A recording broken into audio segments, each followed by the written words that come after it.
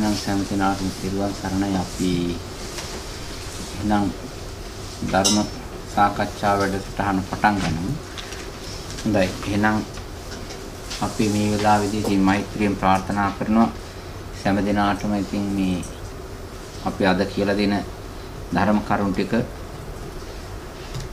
ඉතාමත් හොඳින් වටහාගෙන තේරුම් අරගෙන ඒ වගේම ඉතිේ දරාගෙන ඊට අනුව මානසිකාරී පවත්තලා ධර්ම ස්වභාවයේ හොඳට තේරුම් අරගෙන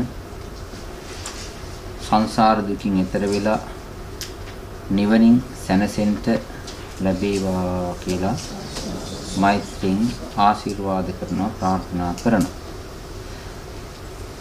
මේ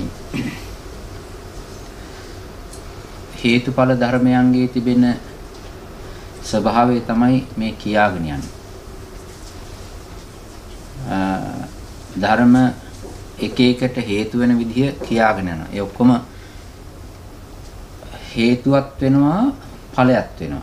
එක ධර්මයක් හේතුවක් වෙනවා ඵලයක් වෙනවා. අර හේතුඵල කියලා කියන කතාව කිව්වම අපිට තේරෙනවා ආයෙන හේතු එකක් තියෙනවා ඵල එකක් තියෙනවා කියලා කියනවනේ. එතකොට එහෙම වුණාන් පස්සේ ලේසි තේරුම් ගන්න. දැන් මේකේ වැඩි තියෙන්නේ ටිකක් අමාරුකම තියෙන්නේ එක ධර්මයක් හේතුවකුත් වෙනවා ඵලයකුත් වෙනවා. ඔන්න ඔය හේතුවයි ඵලයයි එකම ධර්මයක් වෙන නිසා සහ ඵලයට වෙන හේතුවක් නිසා වෙන එකකට ඵලය හේතුවක් වෙන නිසා මේක ටිකක් හරි අමාරු තේරුම් ගන්න. මේ කියාපු කතාව මේ කියපු කාරණය මේ පිමුතුන්ට මේ වැටහි කියලා මම හිතනවා. අපි ටිකක් සරල පහට මේක ගලපලා බලමු. එතකොට තමයි මේක ටිකක් අහු වෙනවා නම් අහු වෙන්නේ.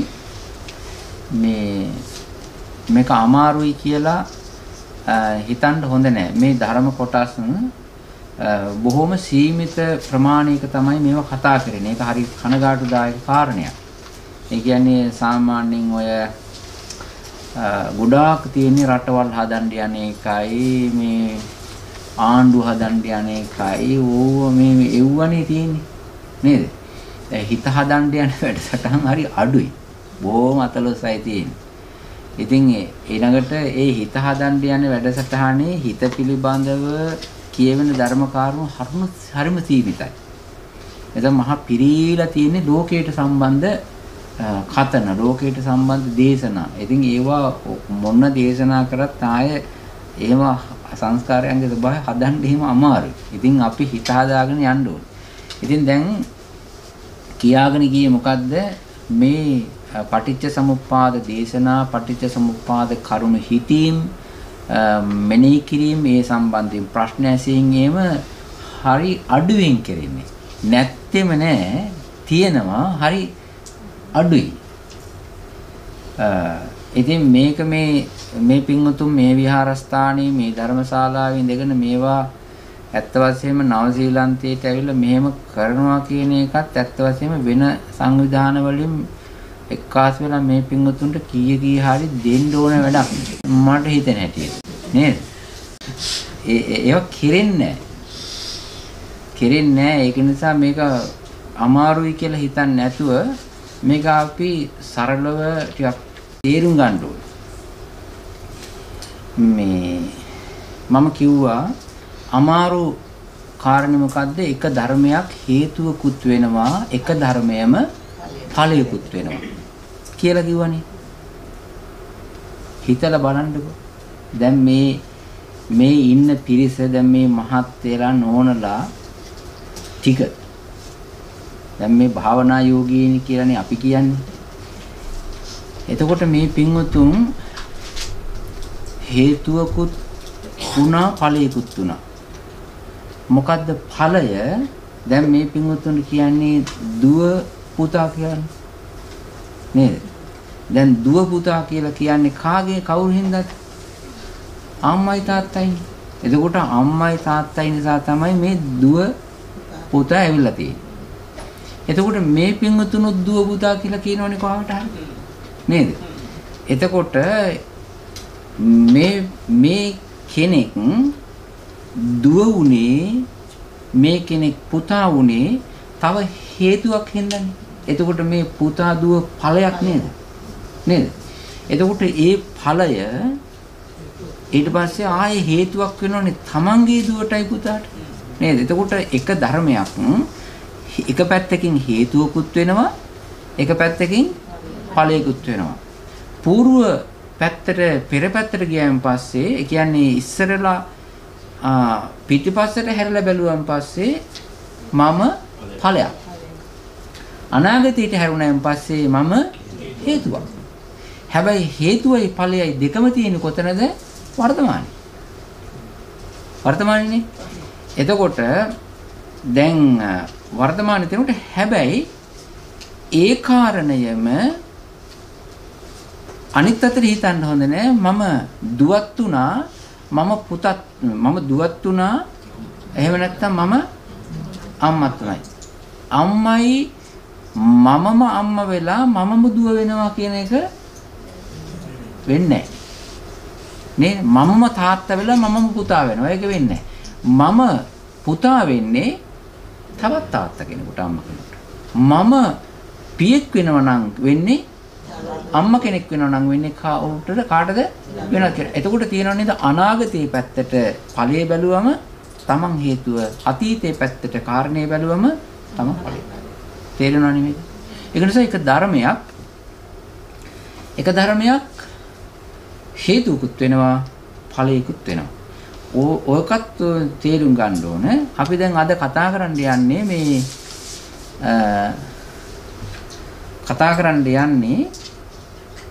වේදනාවනේ. පස්සපච්චය වේදනා. ඉස්සෙල්ලා අපි කිව්ව මොකද්ද? සලායතන පච්චය පස්සෝ කියලා කිව්වා. මේ පස්සපච්චය වේදනා කියන එක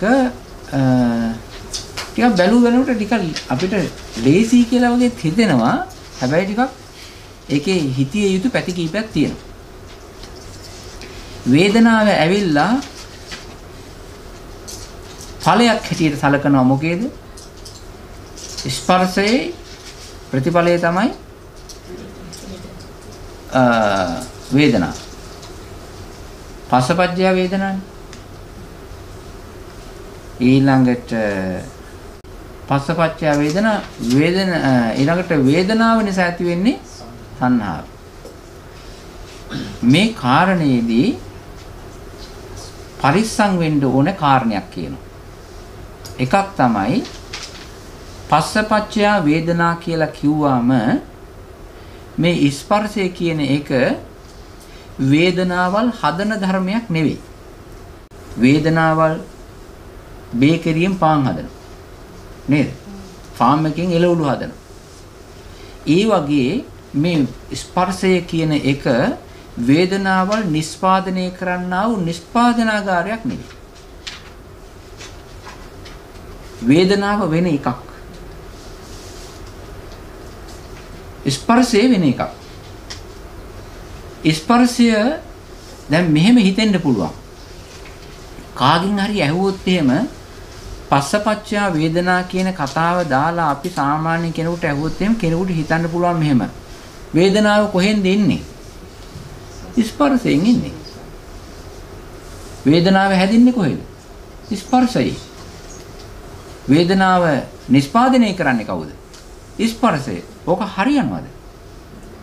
මම කියපු කතාව තේරෙනවද? තේරුන්නේ නැහැ? මෙහෙමයි.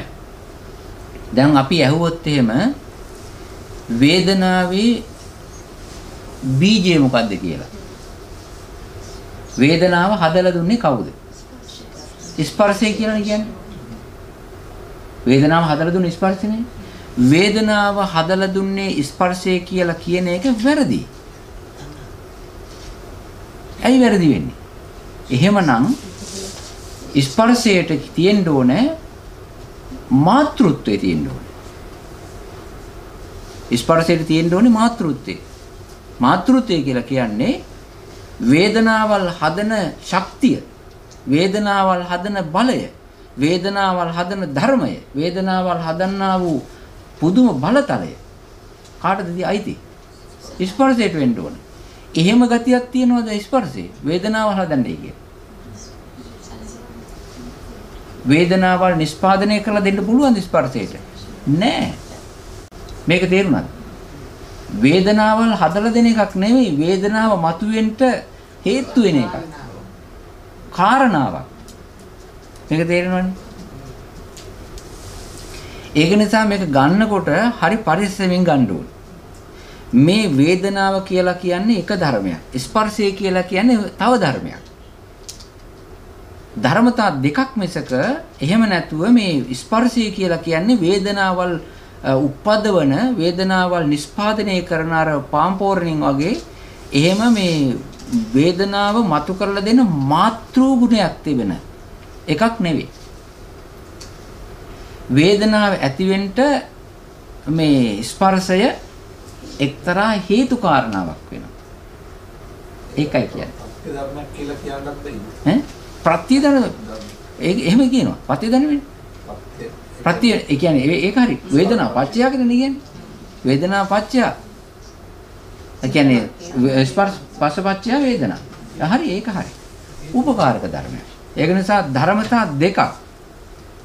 ඒ ධර්මතා දෙක වෙන වෙන එකක්. දැන් අපි ඔය කාරණේ හොඳට තේරුම් ගන්න. මම කියපු කාරණේ තේරෙනවද මේ? තේරෙනවද? මේ ස්පර්ශය කියන එකට මේ නෑ වේදනාවල් උපද්දවන, වේදනාවල් ජනිත කරවන, වේදනාවල් නිෂ්පාදනය කරන හැකියාවක් ස්පර්ශයට නෑ. එහෙම එකක් නෑ.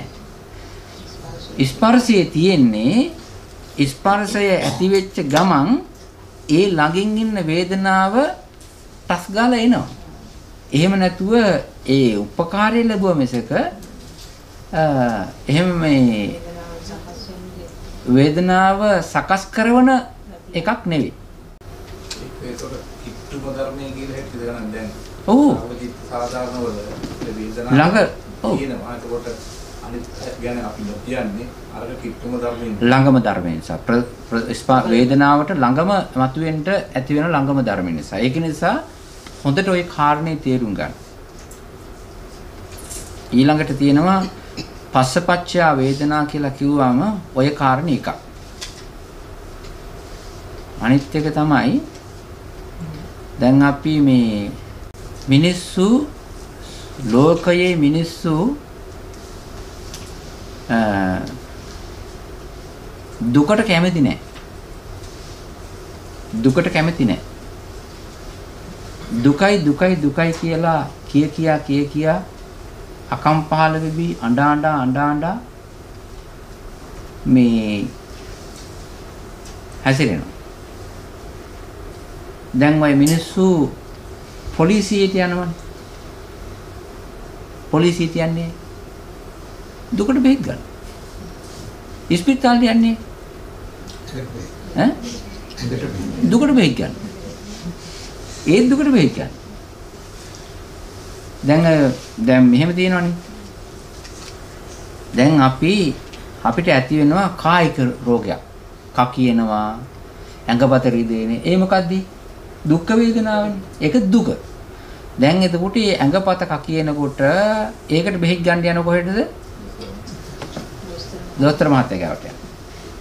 හොස්පිටල් එකට යනවා. ඒ කායික වේදනාව. ඊට පස්සේ තියෙනවා අපිට මොකක් හරි අසාධාරණයක් වෙලා මොකක් හරි දෙයක් දැන් තිබිච්ච එකක් කවුරු හරි හොරකම් කරගෙන ගිහිල්ලා කැඩිච්ච බාස්කට් එකක් තිබුණා. ඒක කවුරු හරි හොරකම් කරගෙන ගිහිල්ලා. එතකොට අපිට ඇති වෙනවා මේ දුක. ඒ කැඩිච්ච බාස්කට් එක මගේනේ. කැඩිච්ච කතාව වෙන එකක් ඒක මගේ. දැන් මම කෙලිම යනවා පොලිසියට. ගිහලා දානවා කැඩිච්ච එක ලයින් කරලා බාස්කට් එක නැති වුණා කියලා. ඔව් එහෙම දාන්නේ. එහෙම තමයි දාන්නේ. නඩු දාන උටම තමයි දාන්නේ. දැන් ඔන්න බාස්කට් එක දැන් එතකොට ඒ බාස්කට් එක නැති වුණාන් පස්සේ මගේ හිතට ඇති උනේ මොකද්ද? දුක. ඒ දුකට බෙහෙත් ගන්න තමයි කොහෙටද යන්නේ? පොලිසියට. දුකට බෙහෙත් ගන්න තමයි කොහෙටද යන්නේ? උසාවියට. දැන් ඔය අර මේ දුකට බෙහෙත් ගන්න මහා ස්පිතාලේ තියෙන ජිනීවා වලනේ. මොකද්ද තියෙන්නේ? මානව හිමිකම්. ඕන්න මානව හිමිකම්. ඒක තමයි මහා ස්පිතාලේ. ඒ යන්නේ කුමක් නිසාද? දුකට බෙහෙත් ගන්න යන්නේ. දැන් මට අසාධාරණයක් වුණාන් පස්සේ මම යනින් ගමන් මං කාර් එකකින් ගෙදරට ගිහිල්ලා කාර් එකෙන් බහිනකොට එහා පැත්තේ එක්කෙනා මට නියෙව්වා. ගැලපෙන්නේ නැහැ. මානව හිමිකම් ඛණ්ඩනය කිව්වා. මං කොහෙද යන්නේ? ගිහිල්ලා නෑ මෙහෙ තියෙන ඔෆිස් තැන් වල දාලා තියෙන මං ගිහිල්ලා කියනවා මෙන්න මෙයා මට මෙන්න මේ වගේ සම්පූර්ණ මානව හිමිකම් උල්ලංඝනය කරයි කියලා. මං ඒ පැත්ත බලපු කතාව මං කියන්නේ නෑ. ඒක හුව මං අහුව වෙනවනේ. ඊට පස්සේ ඒකෙන් අහුවුනේ නැත්තම් මොකද වෙන්නේ? යනවා. ඈ? ඔව් අන්න එහෙම තමයි. ඒවා එක එක නම් තියෙන බියුරෝ ඇඩ්වයිස් අරව මේවා ලස්සන නම් දාලා තියෙන අපි හිතන්නේ ඒ මොකට බෙහෙත් ගන්නද යන්නේ? ඈ? තමන්ගේ හිතට ඇති වෙච්ච දුකට බෙහෙත් ගන්න. ඒක නිසා තේරෙනවා නේද දුක් වේදනාව ඇප්ලයි වෙන තැන. දැන් ඔය මහා මානව හිමිකම් එක තියෙන්නේ මොකටද? දුක් වේදනාවට. මානව හිමිකම් තියෙන්නම දුක් වේදනාවට. දැන් මොකක් හරි දෙයක් ඇති වුණාන් පස්සේ වේදනාවක් ඇති වුණාන් පස්සේ ඒක හැන්ඩල් කරගන්න බැරි නම් මොකද කරන්නේ? අතෙන්ට තමයි යන්නේ. টොප් ක්ලාස් එක. ඊට පස්සේ ඒකේ ඉන්න අය හොඳින් ඉන්නවද? ඒ මානව කවුන්සලේ ඉන්න අය හොඳින් ඉන්නවද? ඒගොල්ලන්ට ඇති වෙන වේදනාවට මොකද කියන්නේ? කවුන්සලින් යනවා. මනෝවෛද්‍ය. එහෙම තමයි තියෙන්නේ. නේද? දැන් දොස්තරලා තියෙනනේ. ඒක නිසා මේ දුක තියෙනවනේ. දුක කියන එක අපි හැන්ඩල් කරන්නේ ලෝක මට්ටමින්. ඒක තමයි අපිට තියෙන ප්‍රශ්නේ. ඛණ්ඩ නැති වුණාන් පස්සේ දුකයි, රස්සාවක් නැති වුණාන් පස්සේ දුකයි. ඊළඟට පුරුෂයෙක් නම් භාර්යාවක් නැති වුණාන් පස්සේ දුකයි.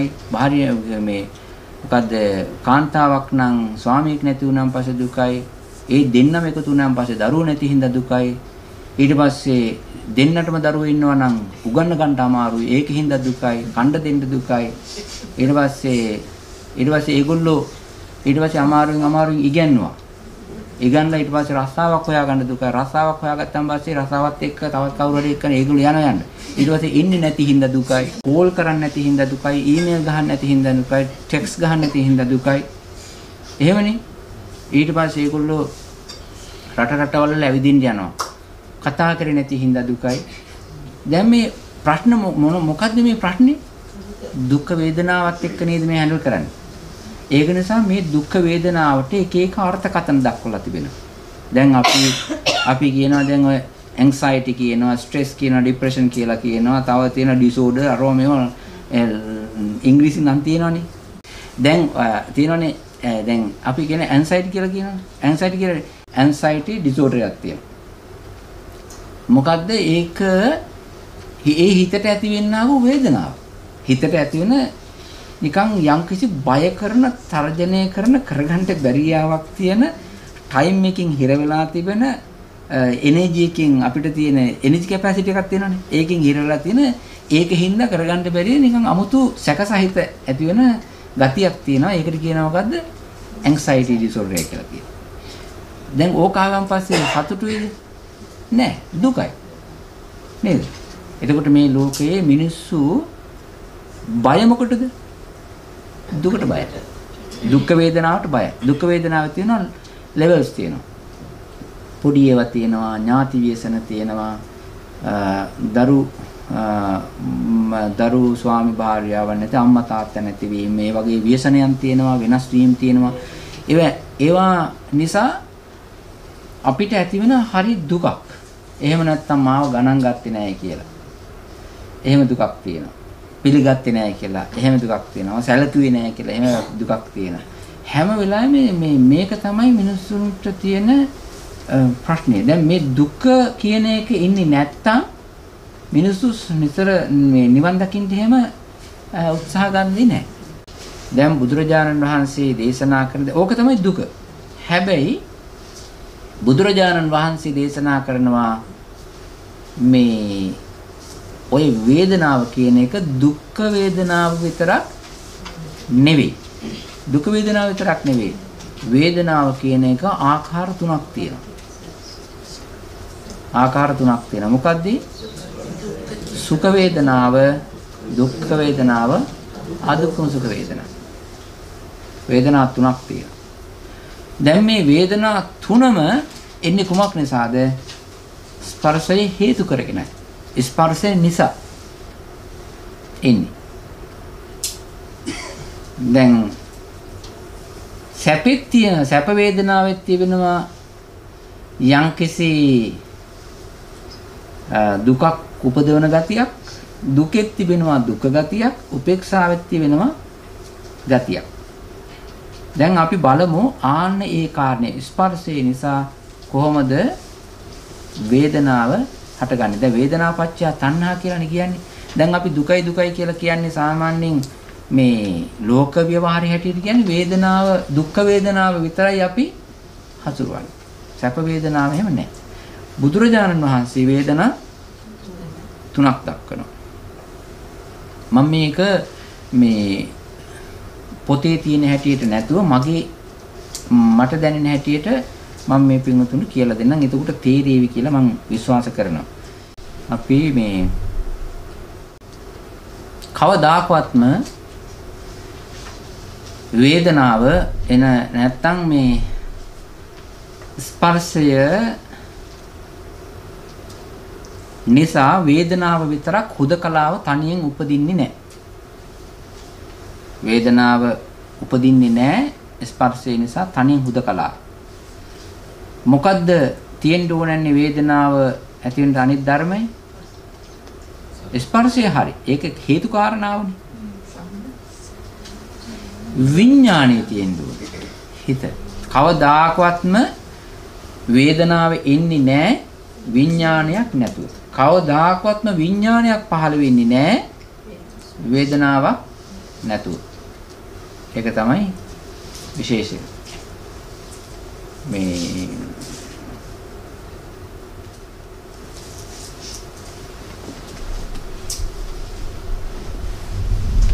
අපි මෙහෙම ලියලා බලමු.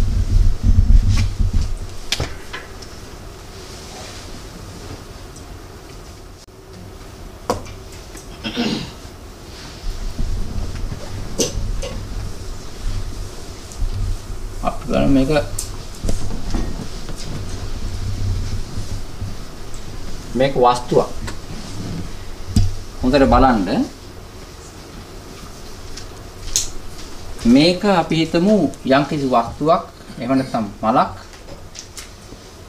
මේකේ තිබෙනවා යම්කිසි ගුණයක්. මේ වස්තුවේ තිබෙනවා යම්කිසි ගුණයක්. පොදුවේ ගත්තයින් පස්සේ මේකට කියනවා අපි ආරම්මණය කියලා. මේකට කියනවා අරමුණ. ආරම්මණය කියලා කියනවා පාලියෙන්, අරමුණ කියලා කියනවා සිංහල භාෂාවේ. මේ අරමුණේ තිබෙනවා කරුණු දෙකක්. අපි මේක මීට ඉස්සර වෙලා දහම් වැඩසටහනකදී අපි මතක් කරා. මේකේ තියෙනවා කරුණු දෙකක්. එකක් තමයි අරමුණ, අනිත් කාරණේ තමයි ආරම්මන ගුණය හේවත් ආරම්මන රසය. මොකද තියෙන්නේ? අරමුණයි ආරම්මන රසයයි. අරමුණයි ආරම්මන ගුණයයි. අරමුණේ ගුණය කියලා කියන්නේ අරමුණේ තිබෙන රසය. දැන් මේ අරමුණ ඔහි තියෙනවා. මේ ආරම්මන රසයත් ඒකේ තියෙනවා. දැන් ඔය අරමුණයි අරමුණ රසයයි ඕක ඔහොම තියෙනවා. දැන් මේ අරමුණට බෑ ආරම්මන රසය දැනගන්න. මං කියන එක තේරෙනවද? අරමුණට බෑ ආරම්මන රසය දැනගන්න. ආරම්මන රසයට බෑ අරමුණ දැනගන්න. ඒ අරමුණයි ආරම්මන රසයයි දෙක එක තැන තියෙන්නේ. මේ කාරණේ පැහැදිලිද? මේවා දැනගැනීමේ ගතියෙන් ශූන්‍යයි. මේ අරමුණ ඒ අයට දැනගැනීමේ හැකියාව නැහැ. ඔය මොකක් හරි තියෙනවා. දැන් මේ දැනගැනීමේ කෙරුවාවල් සහ ශක්තියින් තිබෙන්නා වූ පැත්ත තමයි මේ පැත්ත. සවිඥානික වස්තුනේ. අරව අවිඥානික. දැන් මේ මෙතන තිබෙනවා මෙහෙම එකක්. දැන් මේ මෙතන ඇහැ කියන එක ගිහිල්ලා දැන් ඇහැම හැප්පෙනවද ගිහිල්ලා අර අවස්ථුවේ? නැහැ. නැහැ. මේ ඇහැ තිබුණාට ඔය දෙන්නට එකතු වෙන්න බෑ. ඇහැටයි රූපයටයි එකතු වෙන්න බෑ. එහෙනම් ඇහැයි රූපයයි දෙක එක්කාසු කරන්නා වූ කෝඩිනේටර් වැඩි. කෝඩිනේටර් කියලා කියන්නේ කවුද? එකතු කරන්නා වර ඒ අන්න කෝඩිනේටර් වැඩි කරන්නේ කවුද? මේක ඇතුලේ ඉන්නේ යා. දැන් මෙතන හිතක් තියෙනවා. ඒකට කියනවා මොකද්ද? විඥානය කියලා. විඥානය මෙතන තිබුණාට අරකට යන්න බෑ. විඥාණයට යන්න බෑ. විඥානේ කියලා සඳුදාටයි, අඟහරුවාදටයි, බදාදටයි, බ්‍රහස්පතින්දටයි, සිකුරාදටයි, සෙනසුරාදටයි, ඉරිදටයි කියන විඥානේ. මේ දවස් 7ෙම කියන විඥානේ ඒක ලක්ෂණය මොකද්ද? දැනගන්න ගතිය. මොන දවසේ කිව්වත් අඟහරුවාද බදාද කිව්වත් බදාද විඥානයක් දැනගන්න ගතිය යුක්තයි. සිකුරාදා විඥානයක් දැනගන්න ගතිය යුක්තයි. හැම දවසෙම හැම වෙලාවෙම විඥානය දැනගන්න ගතිය යුක්තයි. ඒක නිසා දැනගැනීමේ හැකියාව විතරයි විඥාණයට තියෙන්නේ. ට්‍රැවලින් එක නෑ. ඒක නිසා මේ විඥානයේ තිබෙනවා ගතියක්, එක්තරා ගුණයක්. මේ විඥානයව කැඳවාගෙන යන්න පුළුවන් අන්න අතින්. ඒක කරන්නේ කවුද? ස්පර්ශය.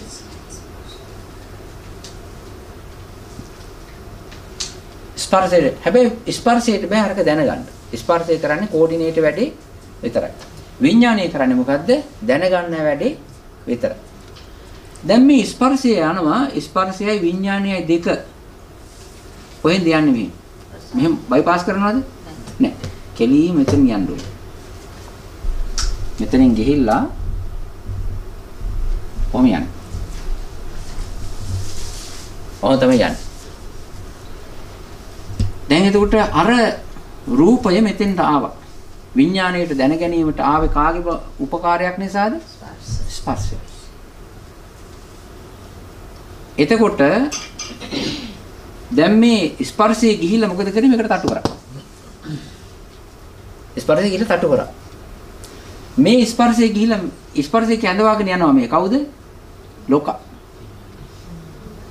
ලෝක කැඳවගෙන යනවා අතෙන් ගියාන් පස්සේ මේ දෙන්න එකතු වෙනවා. මේ දෙන්න එකතු වෙනවා.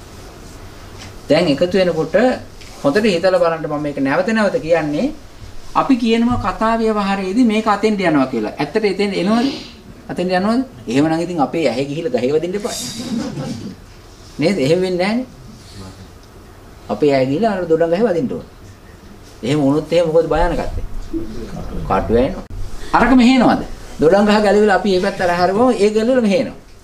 පසුත් එක්ක. එහෙම වෙනවද? නෑ. මේ ස්පර්ශය කරන වැඩේ කරන්නේ මොකද්ද? අරකට තට්ටු කරලා ඒක මෙතෙන්ට ගන්නවා. නේද? අරක මෙතෙන්ට එනවා, මේක මෙතෙන්ට යනවා. චක්කු විඤ්ඤාණය කොහෙද පාල වෙන්නේ? ඇයි? ඒක නිසා මේ තමයි සම්දිස්ථාන. ඒක නිසා මේකට කියනවා චක්කු ප්‍රසාදේ කියලා කියනවා. හැබැයි මේක චක්කු ප්‍රසාදේ නෙවෙයි. මේකට කියනවා මොකද්ද? මන ආයතනය කියලා කියන මේකට චක්ක ආයතනය කියලා කියනනේ. මේකට කියනවා චක්ක ආයතනය, මේකට කියනවා මන ආයතනය. චක්ක ආයතනය මන ආයතනය දෙකට අරව සම්බන්ධ කරන්න ගත්තේ කවුද? ස්පර්ශය. හැබැයි ස්පර්ශයට දැන් මේ මන විඥානේ ගිහිල්ලා විඥානේ මෙතන නැවතිලා අරක දැනගත්තා. විඥාණය ඇහි රැඳිලා අරක දැනගත්තා. මොකද්ද? අර ආරම්භණය. ආරම්භණය දැන ගැනීම කරන්න පුළුවන්කම තියෙන කාටද? විඥාණයට. හැබැයි ආරම්භණයේ කරුණු දෙකක් තියෙනවා දුක. මොකද්ද? අරමුණ සහ ආරම්භන රසය කියලා. ආරම්භන ගුණයක් තියෙනවා. ආරම්භන ගුණය ගන්න බෑ විඥාණයට. ඒක නිසා එයත් එක්ක යන තව සහචරේ. කවුද? වේදනා යනවා. විඥාණය අරක දැනගන්නවා. වේදනාව ඒකේ තියෙනා වූ ගුණ රසය විඳිනවා. වේදනාවට දැන ගැනීම කරන්නට බෑ. වේදනාව යන්නේ ඇයි? වේදනාව යන්නේ ඇයි? රසය දැනගන්න. අර ප්‍රධානියා යනකොට අනික් කට්ටියත් යනවා. ගිහිල්ලා ඔය සමහර වෙලාවට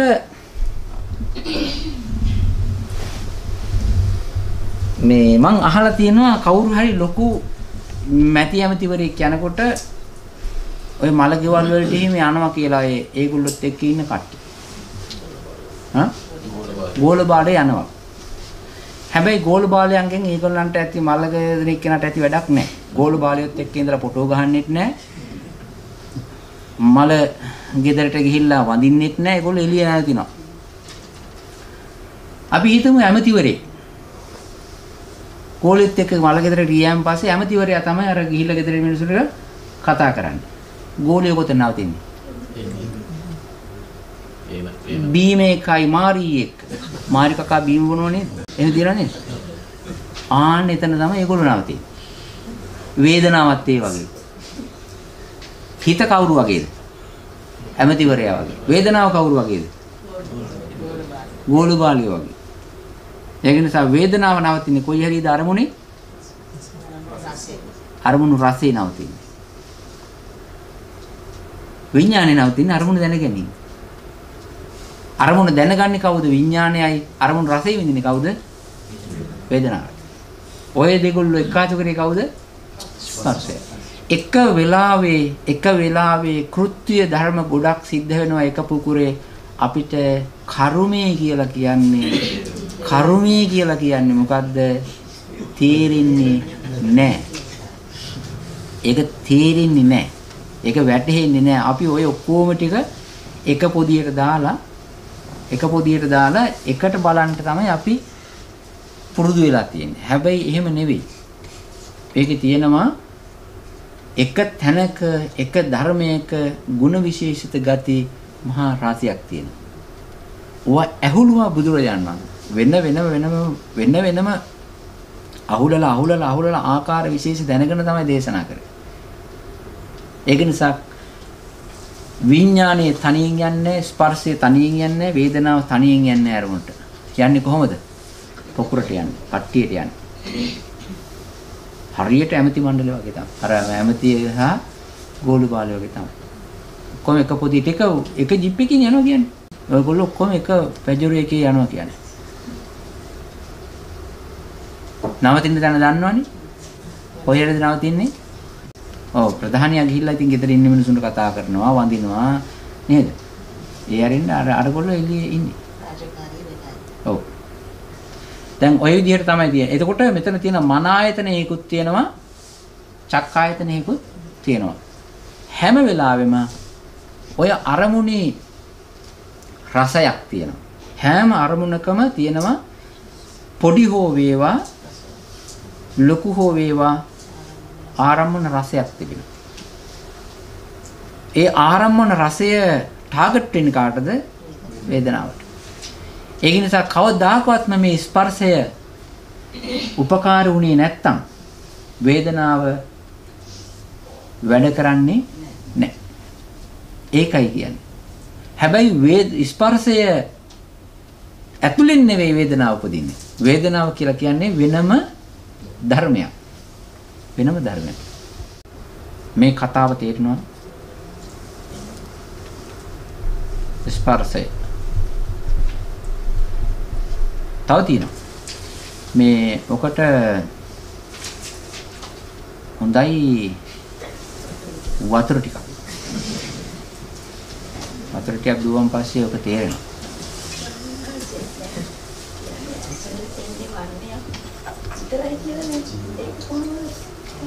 ඒ අරමුණ ඒක තමයි. වර්ණය තමයි.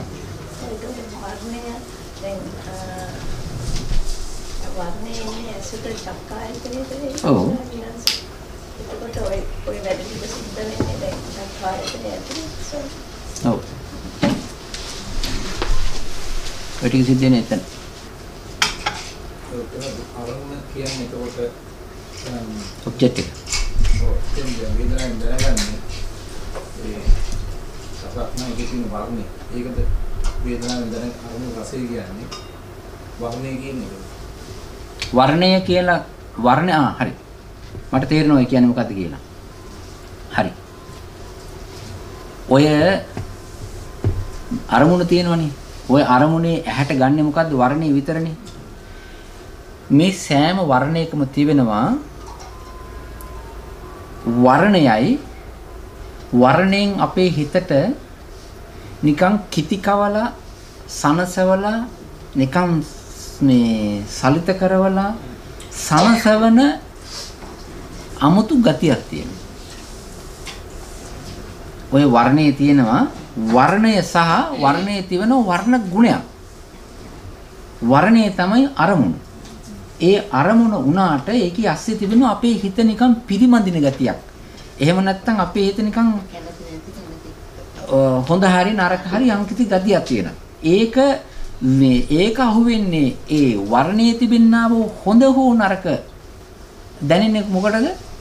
වේදනාවට. ඒකයි කියන්නේ.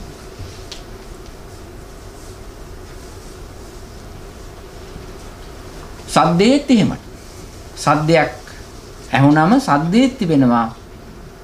සද්දේත් තිබෙනවා. ඒ සද්දය හොඳ සද්දයක් හැටියට දැනී යන ගතියක්.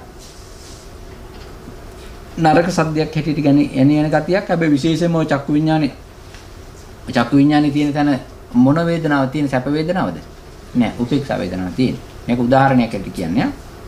ඔතන තියෙන උපේක්ෂා වේදනාව. හැබැයි අපි හිතට පෙරලා ගත්තොත් එහෙම ඔය පෙරලා ගත්ත වේදනාව සැප දුක් වශයෙන් ඉතින් අර ටිකක් වැඩිපුර රහ කරලා ගන්නේ ඒ වේදනා ඒ කියන්නේ අරමුණේ තිබුණා වූ අර ලස්සන පාට අරමුණේ තිබුණා වූ ආරම්මන රහ කෑල්ල තියෙන්නේ නේද? රස ගුණේ තිබෙන්නේ. අන්න ඒක තමයි. දැන් ඒක හරියට කියනවා නම් මෙහෙම.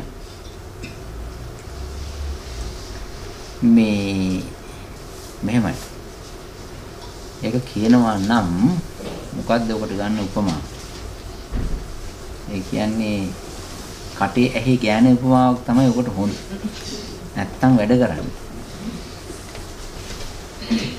දැන් මෙහි තියෙනනේ කේක් නේද? කේක් එක කිලෝ ගානට දෙන්නේ බාර් ගානට දෙන්නේ. නැත්තම් සාමාන්‍යයෙන් අයිටමයිස්ද? අයිටමයිස් නේද? කිලෝ ගාන නේද? හරි අපි හිතමු. එතකොට කිලෝ එකක් කියලා කියමු. මොකද්ද කිව්වේ? කේක්. කේක් එක ගෙනාව. අපි කිලෝ එකක් හරි දෙකක් හරි කේක් එක ගෙනාව. දැන් මේ කේක් එක දුන්නේ ප්‍රමාණයක් තියෙනවා. ලොකු කේක් එකක්. ලොකු කේක් එකක් කියලා කිව්වන් පස්සේ ප්‍රමාණි සයිස් එකනේ. කිලෝ කියලා කිව්වන් පස්සේ ප්‍රමාණයද? බර. නේද? ඊළඟට දැන් මේ බරයි මේකයි මේ සයිස් එකයි දෙකම එකයිද දෙකයිද? දෙකක්. දැන් අපි කේක් කෑල්ලක් ගන්නවා. කේක් කෑල්ලක් අරගෙන කේක් කෑල්ලක් දුන්නා. ඉතින් පොඩි පළු කෑල්ලක්. දැන් ඒකෙන් පුළුවන් ද කේක් එකේ ගුණය මනින්න? බෑ. ඒ නිසා අපි පොඩ්ඩක් කේක් කෑල්ලක් කනවා. ඒ කේක් කෑල්ල කෑවන් පස්සේ කේක් කෑල්ලේ ඇතුලේ තිබෙනවා අමුතු රහක්. නේද? ඒ රස කිලෝ ගන්නට දෙන්නේ. කේක් එකේ රහ තියෙනවනේ. කේක් එකේ රහ කිලෝ ගන්නට දෙන්නේ නැහැ. මම කේක් එකක් දෙනවා මේ කිලෝ භාගයක ග්‍රෑම් 100ක රහක් එක්ක. එහෙම කරන්නේ නැහැ. දැන් එතකොට කේක් එකයි කේක් එකේ රහයි කියලා කියන්නේ දෙකක් නේද? නේද? එතකොට අපි කේක් කෑල්ලක් කාලා බලන්නේ ඒකේ සයිස් එකද බරද නැත්නම් රස. අරමුණෙත් එහෙම. ආරම්භණයට ගියන් පස්සේ අරමුණේ තියෙනවා අරමුණ හරියට කේක් එකක්. ඒකේ තිබෙනා වූ අර රහ ගතිය අර කේක් එකේ තිබෙනා වූ රස වගේ. ඒක නිසා අරමුණක තිබෙනවා රහයි අරමුණේ ಗುಣ රහයි අරමුණ රසයයි අරමුණයි කියන එක තියෙනවා. අපිට ඔය සමහර ඒවා දැනෙන්නේ අරමුණක් දැක්කන් පස්සේ අපිට දැනෙන්නේ ඒකේ අපේ තිබෙනවා නිකන් අපේ හිත ආයතන නිකන් පිරිමැදලා සනසාගෙන එකක් තියෙනවා. සමහර ඒවා තියෙනවා මේ අපේ හිත හූරන ඒවා තියෙනවා. තුවාල වෙනවා. ඒ කියන්නේ අරමුණ දැක්කන් පස්සේ අපි ඇහි තැවුරුනාට පස්සේ මේ හිටපු ගාම හිත නිකන් හූරගෙන කපාගෙන යනවා. දැන් අපි දන්නේ නැති අමාරු කාර්යයක් එහෙම ඔය කවුරු හරි අපිට ජීර්ණ වෙන්නේ නැති කෙනෙක් ඉන්නේ.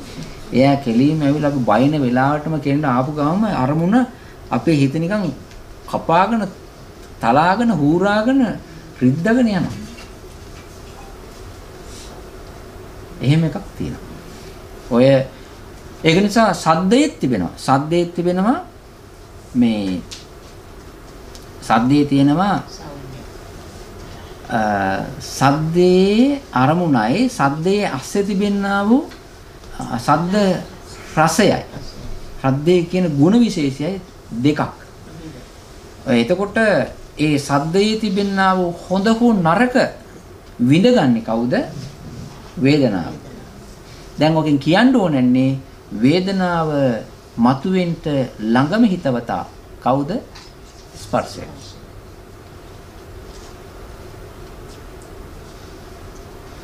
උදාහරණයක් අපි ආරම්භන රසය නැති කරගත්තොත් වේදනාව නැති වෙනවා කියන එක හරිද? ආරම්භන රසය නැති කරන්න බෑ. එහෙමනම් අපි ඔක්කොටම ගියා වෙනම ප්‍රොජෙක්ට් එකක් දාන්න යනවා අරමුණු ටික විතරක් වෙන්නේ. ඒක වෙන්නේ නැහැ. ඕක නෙවෙයි කරන්න තියෙන්නේ. ඕක කවදාකවත් වෙන්නේ නැහැ. අරමුණු නැති කරන්න බෑ. ඕවා තියෙනවා. අරමුණු රසය නැති කරන්න බෑ. අරමුණක් ආවොත් අරමුණු රසයක් තියෙනවා. ඒ අරමුණු හරියට වටහා ගත්තොත් එතකොට වේදනාවක් නැති වෙන්නේ නැද්ද? අපි දැන් කේක් කෑල්ලක් කනකොට කේක් කෑල්ල කනවා මොකෝ චොක්ලට් රහට ආස නිසා. අපි දුමු කේක් කෑල්ල කනවා චොක්ලට් රහ අකමැත්තේ නැහැ මේ කේක් කෑල්ලක් කියන එක තේරුම්ගෙන කෑවා විතරයි. එතකොට වේදනාවක් නැති වෙනවා. තියෙනවා. ඒක උපේක්ෂා සහගත. ඕනේ. ඒ කියන්නේ channel මාර්ගන එක විතරයි තියෙන්නේ. ඔව් ඒ කියන්නේ එක්ක උපේක්ෂාවට වැටෙනවා. එහෙම නැත්නම් සැපේට වැටෙනවා. ඔය දෙක තියෙනවා. ඒක දැන් ඔය ඒ වේදනාවේ එහෙම එකක් කියන්නේ මෙහෙමයි. අරමුණක අපිට තිබෙනවා විඥාණයට කැලලකුත් තිබෙනවා වේදනාවට කැලලකුත් තියෙනවා. ඒකනේ. අපි ඉතින් සාමාන්‍යයෙන් ඔච්චරම නිකන් ඕක දිගට පෙති ගහලා කතා කරන්නේ නැතුව අරමුණු දැනගන්නවා කියලා කෙලිම ගොඩින් කියපු ගමන්ම වැඩි කවුරුත් තර්ක කරන්නේත් නැහැ. මට ඒ තරම් අමාරුකුත් නැහැ. ගොඩින් බේරගෙන යනවා. ඔක විපස්සනාවට ගලපන්න ගිහිල්ලා ටිකක් අර මිනිසුන්ගේ අර දැනුවත් කිරීම සහ නිර්වාණය පැත්තට මේකේ තිබෙන මේ හිත් ටික ඇදගෙන යන වැඩි කරන්න ගියන් පස්සේ තමයි ඔය ඉරණ තැන් එන්නේ. එහෙම නැතුව නිකන් පැයක බණකට ඕකේ තරම් යන්න හොඳ නැහැ. ඕ මොනෝනාටියක් කියලා දෙන එකක් අරගෙන යන එක තමයි තියෙන්නේ. ඒකට වඩා එහා ගියොත් තමයි ඔය ගැටලු තියෙන්නේ. විඥාණයට අධ්‍යයක් තියෙනවා. වේදනාවට අධ්‍යයක් තියෙනවා. හොඳට බලන්න විඥානයේ කියන අරමුණ දැනගැනීම කෘත්‍ය කරන්නේ. වේදනාව කරන්නේ රස විඳීම. ওই දෙකටම හේතු වෙන්නේ මොකද්ද? ස්පර්ශය. පස්සපච්චය වේදනා කියලා කියන්නේ ඒකයි. දැන් සද්දේත් එහෙමයි. අනිත් එක් කාරණේ තමයි තව එකක් තියෙනවා මෙහෙමයි මේ අරමුණ හොඳට අහු වෙන්නත් ඕනේ. අරමුණ හොඳට අහු වෙන්න ඕනේ මේ වේදනාව හොඳට එන්න. ඒ කියන්නේ ස්පර්ශයෙන් ටිකක් අපි හිතමු ටිකක් ලයිට් එහෙම නැති අඳුරු වෙච්ච අපිට ෆොටෝ එකක් තියෙනවා කියලා. ඒ ෆොටෝ එක තියෙනවනේ බ්ලර්ඩ් වෙලා නිකන් හරියට පැහැදිලි නෑ නිකන් ෆොටෝ එකට උඩින් නිකන් වලාකුළු පාරක් ගියා වගේ ලාවට තියෙනවා. එතකොට ෆොටෝ එක පේන්නේ නෑ. එතකොට අපිට ඒක හොඳට අහුවෙන්නෙත් නෑ ඒ කෙනා කවුද අර මේ කියලා එහෙම තේරෙන්නෙත් නෑ. හැබැයි මොකක් හරි දෙයක් තියෙනවා ඒකේ. සටහනක් සංඥාවක් තියෙනවා. ඒක අරමුණ පැහැදිලි නැති නිසා අරමුණක් කියලා දන්නවා. හැබැයි ඒකේ රහ එහෙම හොඳටම එන්නේ නෑ. පොඩි නිකන් යන්තම් ටිකක් තියෙනවා. අරමුණ හොඳට පැහැදිලිව දැනෙනවා නම් රස දැනීමත් හොඳයි. අරමුණ දුරයි නම් දැන ගැනීම ගතියත් ටිකක් අඩුයි. එතකොට රහ දැනන ගතියත් අඩුයි. ඔන්න ඔය විදිහකකුත් තියෙනවා. හොඳට අරමුණ ලයිට් වැටිලා පැහැදිලිව පිරිසුදුව හොඳට හිතට දැනෙනවා නම් හොඳට තේරෙන. දැන් ඒකෙන්නේ දැන් ඔය සමහරලාට මේ ඔය මොකක් හරි දෙයක් දිහා බලාගෙන ඉන්නකොට අපි හිතමු නාට්‍යයක් බලනවා කියලා හිතගෙන මේ ඔය මොකක් හරි දෙයක් ඉතින් අර කට්ටියට ඒ නාට්‍යයේ තිබෙනා වූ කෑලි වල රහ අහුවෙන්නේ නැහැ. ඉතින් පිටිපස්සේ ඉඳලා බලන්නේ. අර ස්ටේජ් එක ඒකේ තියෙන ඒ රංගපාන දේවල්, ඒ කතාවතා ඇහෙන්නෙත් නැහැ, ඒ පින්තූර තේරෙන්නේ නැහැ, මේ මොනවද දන්නෙත් නැහැ. ඉතින් දැන් දුරින්දා මේක තේරෙන්නේ නැහැ. රහ වදිනවා අඩුයි. දැන් මොකද කරන්නේ? ටිකක් ඉස්සරහට යන්න. ඉස්සරහට ගිහිල්ලා බලන්න. එතකොට ආරම්භණය හොඳට obvious apparent පේනවා. එතකොට රහ හොඳයි. එහෙම කරනව නේද? ඔය විදිහයි හැටි. ඒක නිසා කියන පස්සපච්චය වේදනා කියලා. අනිත් එක වේදනාවල් තියෙනවා 6ක්. පස්සපච්චය වේදනා කියලා කියනකොට 6ක් තියෙන. දැන් ඒ 6 මේ ඔය මං කිව්වේ සාමාන්‍යයෙන් හැම වෙලේම අපි ඉතින් ඇහැක් අරගෙන කතා කරන්නේ. ලේසියිනේ. මනෝමය වශයෙන් තියෙනවා. මෙහෙමයි. චක්කු සම්පස්ස ජා වේදනා. සක්කු සම්පස්ස ජා වේදනා. සෝත සම්පස්ස ජා වේදනා. නේද? ගහන සම්පස්ස ජා වේදනා, જીවහා සම්පස්ස ජා වේදනා, කාය සම්පස්ස ජා වේදනා, මනෝ සම්පස්ස ජා වේදනා. දැන් ඔක ජා කියලා කිව්වන් පස්සේ මේ ඔය ඉන්දුනීසියා පැත්තට ආйти එකක් වෙන්න ඇති කියලා ඒ ඉන්නේ ජාව. ඒ ජා නෙවෙයි. තියෙන නේද මේ ඒකක් තියෙන නේද ජා? කම්පියුටර් එකක් තියෙන Java Java. ඒක නෙවෙයි ආ. මෙතන ජා කියලා කියන්නේ සම්පස්ස ජා කියලා කියන්නේ සම්පර්ශයෙන් උපන් කියන එකයි. ජා කියලා කියන්නේ ජනිත කරපු කියන එකයි. ජනිත කරපු උපදවලා දීපු කියන එකයි. සම්පස්සේ නිසා පහළ වෙච්ච කියන එකයි. සම්පස්ස. එතකොට මනෝ සම්පස්ස ජා වේදනා කියලා කියන්නේ මනෝ සම්පස්සේ නිසා ඇති වෙච්ච වේදනා. ඒවා ටිකක් හරි සියුම්. ඒවට කියනවා ධර්මාරම්මන කියලා. තවත් එක කාර්යයක් කියලා දෙන්න ඕනේ. රූපයක් දැකීමේදී ආයතන දෙකක් වැඩ කරන්න ඕනේ. රූපයක් දැකීමේදී ආයතන දෙකක් ක්‍රියාත්මක වෙන්න ඕනේ. මොකක්ද? මන ආයතනයයි චක්ක ආයතනය දෙක.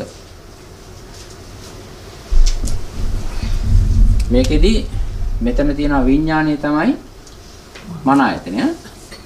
මේක තමයි චක්ක ආයතනය. ඒ වගේම තමයි සද්දයක් ඇහෙනකොට මොකද්ද වෙන්නේ?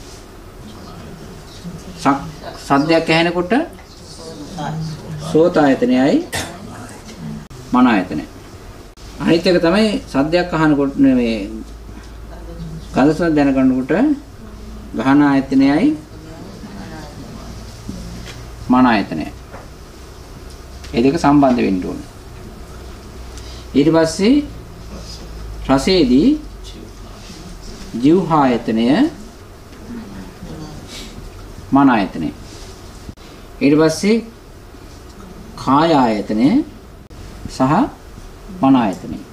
හැම වෙලාවෙම ආයතන දෙකක් එක්කාස වෙන්න ඕනේ මේ වැඩේ කරන්නේ. හැබැයි මේ ඇවිල්ලා බාහිර සම්බන්ධයෙන්. හැබැයි මන ආයතනයට යනකොට පුළුවන් කෙලින්ම මන ආයතනේ විතරක් වැඩ කරන්න පුළුවන්. මේවා ඇවිල්ලා සිතුවිලි. ඔය අපි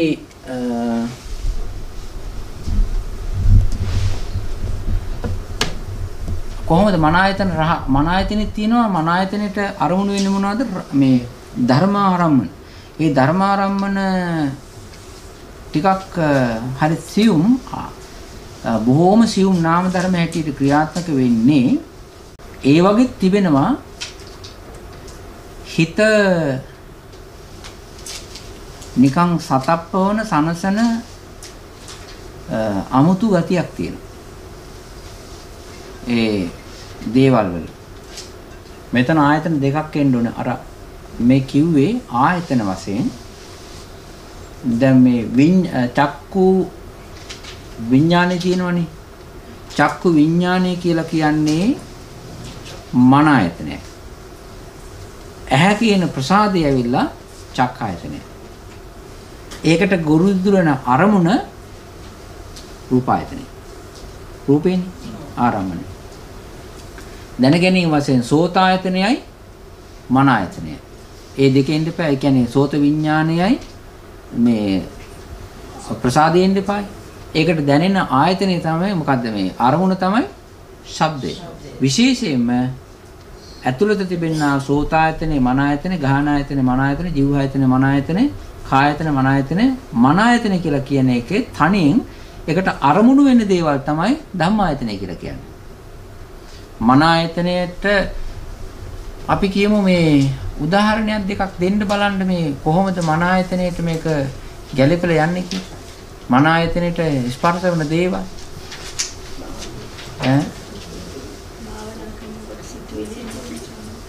එහෙමත් වෙනවා.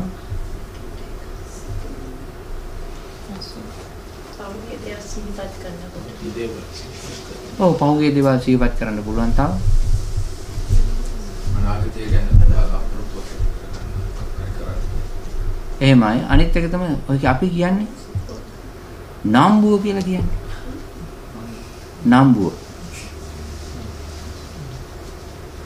නම්බුව කියන්නේ මොකක්ද? සාමාන්‍ය ගමේ මිනිසෙකුට නම්බු කිලෝ කීයක් හම්බ වෙනවද? නම්බු කියන එක මොකක් වගේ? ඔය ඒක පේන්නේ නැහැ. ඒ හිතට දැනෙනවා මොකක් හරි දෙයක් ඉතින් හිතා ගන්නවා. කිලෝ ගන්නට හරි මීටර ගන්නට හරි ඔය හිතා ගන්නවා. නේද? නම්බුව. තත්ත්වය කියලා කියන්නේ. නේද? ඒවා ඒ ඇවිල්ලා මේ මන ආයතනය. PhD එකක් මොන පාටද? අවුරුදු කීයක් යනවද PhD එකක් ගන්න? 5යි නේද? අවුරුදු 5ක් කරලා ගත්ත PhD එක මොන පාටද? කිලෝ කීයක් බරයි? තේරෙනවද? ඒ කියන්නේ ඒවා PhD කියන එක නිකන් හිතට දැනෙන එකක් නේ. ඔහෙ මොකක් හරි කමන්නේ නැහැ කියලා අකුරු කීපයකින් හරි ඔය මේක තමයි PhD කියලා ඉතින් හිතාගත්තා. ඉතින් ඒක නිකන් හිතට දැනෙන දෙයක් නේද? තත්ත්වය, උගත්කම, PhD, MA ඒවා ඇවිල්ලා මනසට දැනෙන දේවල්. අපි හිතනවා මෙහෙම කරුණාව දයාව එම්පැති සිම්පැති කියලා කියනවා නේද? ඒවා අපිට දැනෙන්නේ කොහොමද? ඒවා පාට නැහැනේ. අපි ඉතින් හිතා ගන්න කරුණාව ඒ මනසට දැනෙන දේවල් කරුණාව දයාව මෛත්‍රිය උගත්කම ඉන්ටෙලිජන්ස් එහෙම කියන විස්ඩම් එක එහෙම කියලා කිව්වම අපි නිකන් මනසට තමයි ඒවා හැංගෙන්නේ. ඉතින් ඒව ඔක්කොම මන ආයතන ස්පර්ශ වෙන දේවල්. හැබැයි අපි කිව්වට ඒව නිකන් මේ සුළුවට ගත්තට ඒ වගේ ASCII තිබෙන ආරම්මණය සහ ආරම්මන රසය හරි බලවත්. සමහර අයගේ මේ සමහර ලාට අපි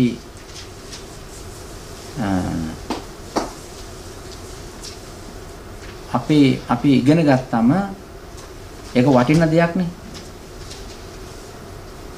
ඒ ඉගෙන ගත්තාම අපිට වටින දෙයක් ඒ දැනුම වටිනවා. දැන් අපි MA එකක් PhD එකක් කරලා එහෙම උනාන් පස්සේ ඒක නිකන් හරි අපිට හැඳට දැනෙනවා. ඉතින් අපි හැම තැනම PhD ගග යනවා. යන්නේ හම්බෙන කාර් එකේ ගානවා. හම්බෙන හැම එක්කෙනාගේම කනේ ඩිංගක් ගන්නවා PhD පොඩ්ඩක්. MA චුට්ටක්. ඊළඟට උගත්කම් පොඩ්ඩක් ඕක ගා යනවා. ඒ මොකන්ද? ඔය කියව යන්නේ නේද? නේද? ඒක නෙවෙයි. ඒ කියන්නේ ඒක රහයි කියන එක නේ. ඒක නිසා හිතට දැනෙන අරමුණු වල තිබෙනවා ඒ ආරම්මණය වගේම ඒ ආරම්මණයේ තිබෙනවා අපේ හිතට විඳ වෙන. අපේ හිතට නිකන් සනසවන, අපේ හිත පිරිමන්දවන, අපේ හිත නිකන් සනසවන, සතුටු කරවන අමුතු විදිහේ ගතියක් තියෙනවා. ඒක නිසා ඒ ඩිංග විඳ ගන්නට තමයි ඔය කට්ටිය තැන් තැන් වල ගගා යන්නේ. මේක තේරෙනවද? ඒක නිසා එයා කැමතියි ඒකට. ඒක කැමතියි. දැන් මේ ඔක අපි කියනවා නම් අපේ හාමුදුරුවරුන්ට ස්වාමීන් වහන්සේලාට ඉතින් ඔය එක හම්බ වෙනවනේ එක එක තනතුරු හම්බ වෙනවා. ඒ තනතුරු හම්බ වෙනවා. දැන් මේක රෙකෝඩ් වෙනවා. ඒක ඇත්තක් කියන්නේ. ඔය පඬිතකම් ඉගෙන ගැනීම හොඳයි. උගත්කම හොඳයි. ඒවා තියෙන්න ඕනේ. ඒවා සීමා අතික්‍රාන්ත දැනුමක්, ධර්ම දැනුමක්, ප්‍රකාශන ශක්තියක්, දේශනා ශක්තියක් හැම හාමුදුරුවකටම තියෙනවා. ඒවයි අර තත්ත්ව තානාන්තර කියන ඒවා වෙනස්. ගමේ මල ගෙදරක් නැත්තම් ඌවා නිකාන් දිය වෙලා යනවා. ගෙදරයි දානේ පොළයි තමයි ඔය ඩිංග පාවිච්චිට ගන්න තියෙන එකම තැන. ඒ හිතලා බලන්න. ඒක ඔය ස්වාමීන් වහන්සේලා දන්න මම ඒ ස්වාමීන් වහන්සේලාගෙන් මම ඉගෙන ගත්තා. ඇත්තට මම දන්නවා. ඒ ස්වාමීන් වහන්සේලා තමයි කියන්නේ මේ වගේ තැන් වල තමයි මේකේ වැඩක් ගන්න තියෙන්නේ කියලා. ඒ මොකද්ද? දැන් ඒකල හිතට දැනන ගතියක්. ඒක කියනකොට අර ඒක අපි හිතුව මගේ තනතුරක්, තත්ත්වයක්, තානාන්තරයක්, මගේ උගත්කමක් මරුවමැට්ටියක් වටේ ලවුඩ් ස්පීකරෙන් හයියෙන් වොලියුම් ඩිංගක් වැඩි කරලා කියනවායි කියලා. එතකොට ඒක කියනකොට මේ මගේ හිත නිකන් අර අම්මා ඇවිල්ලා නිකන් අර තට්ටු කරලා නලවන්නේ. ආන්නේ එහෙම ගතියක් එනවා. ඒකේ රහක් තියෙනවා. ඒ රහ ඩිංග වරින් වර විඳින්න ඕනේ. නැත්නම් ඒව අපරාධ. ඒ ධර්ම ආරම්භනේ. ඒවට කියන්නේ මොකද්ද? ඔය තනතුරු, තානාන්තර ඒව ඔක්කොම ධර්ම ආරම්භන. කරුණාව ධර්ම ආරම්භන. හොඳ ඒවාත් තියෙනවා, නරක ඒවාත් තියෙනවා. සමහර ඒවා තියෙනවා නින්දාව. නින්දාව කියන එක ඒ ධර්ම ආරම්භනයි. ඒකෙන් කරන්නේ මොකද්ද? ඔක අනිත් පැත්ත. නින්දාව, අපහාසය, එතකොට බය, ඒ වගේ කරන්නේ හිත හූරනවා. හිත තෙරපවනවා. හිත දවනවා. හිත නිකන් පුච්චන ගතියක් තියෙනවා. විඥානය ගිහිල්ලා ඒකෙ තිබෙන්නා වූ ආරමුණ දැනගන්නවා. මනෝ විඥානේ වේදනාව ගිහිල්ලා ඒකෙ තිබෙන්නා වූ කරකස ගතිය දුකින් විඳිනවා. ඕක තමයි තියෙන්නේ. මේ කියපු කතාව තේරෙනවද? ආරම්මණයයි ආරම්මන රසය කියලා එකක් තියෙනවා. මම මේක ඉස්සර දවසේ කියලා තියෙනවා. මතකද? ඒ ආරම්මන රසය කියන්නේ පොදු රසය දුවට එක්කනට ඒ දකින්න ආරම්මනේ ඉන්න රසයේ වේදනාව වෙනස්කම් තියෙනවා. සමහර කෙනෙකුට ඒක රසයක් වෙන්න පුළුවන්, සමහරකට දුකක් වෙන්න පුළුවන්, සමහරුන්ට ඒක උපේක්ෂාවක් වෙන්න පුළුවන්. ඒකට වෙන්නේ රටින් රටට වෙනස් වෙනවා. පළාතෙන් පළාතට වෙනස් වෙනවා. කාලෙන් කාලටත් වෙනස් වෙනවා. පළාතෙන් පළාතට වෙනස් වෙනවා, රටෙන් රටට වෙනස් වෙනවා, මුද්දලාගෙන් පුජ්‍යලාට වෙනස් වෙනවා. ඒ කියන්නේ අපි හිතමු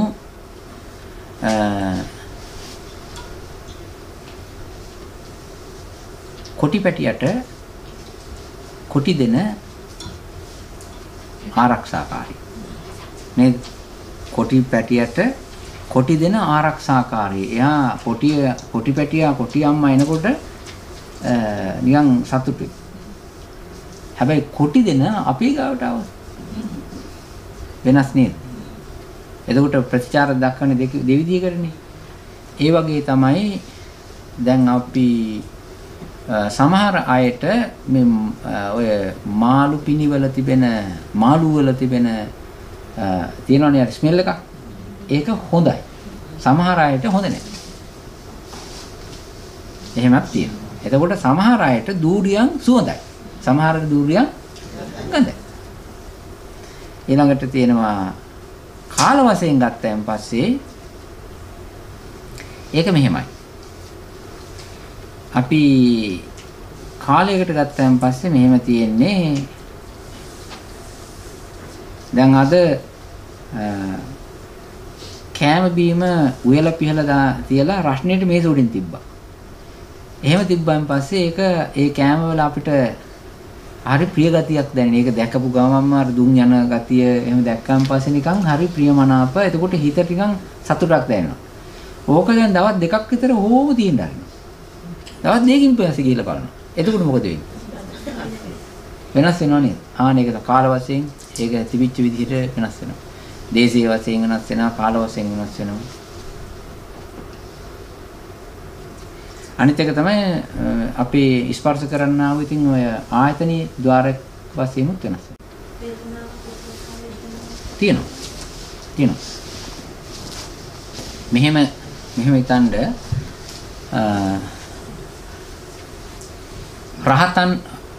රහතන් වහන්සේ නමක් කියන්නේ අපි කෙලෙස් දුරු කරලා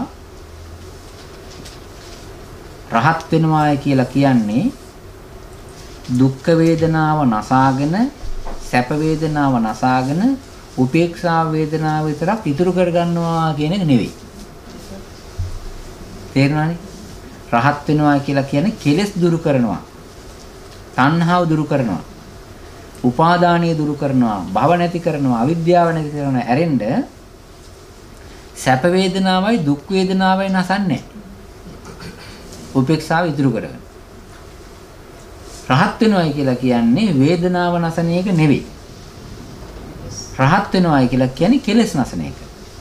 එතකොට කෙලෙස් නැසුවයින් පස්සේ තියෙන්නේ රහතන් වහන්සේ වේදනාවක් ආවම ඒ වේදනාවට අපි ප්‍රතිචාර දක්වනවානේ. ඒ ප්‍රතිචාර දක්වන්නේ කෙලෙස් සහගතව තියෙනවා නිකලෙස්ව තියෙනවා.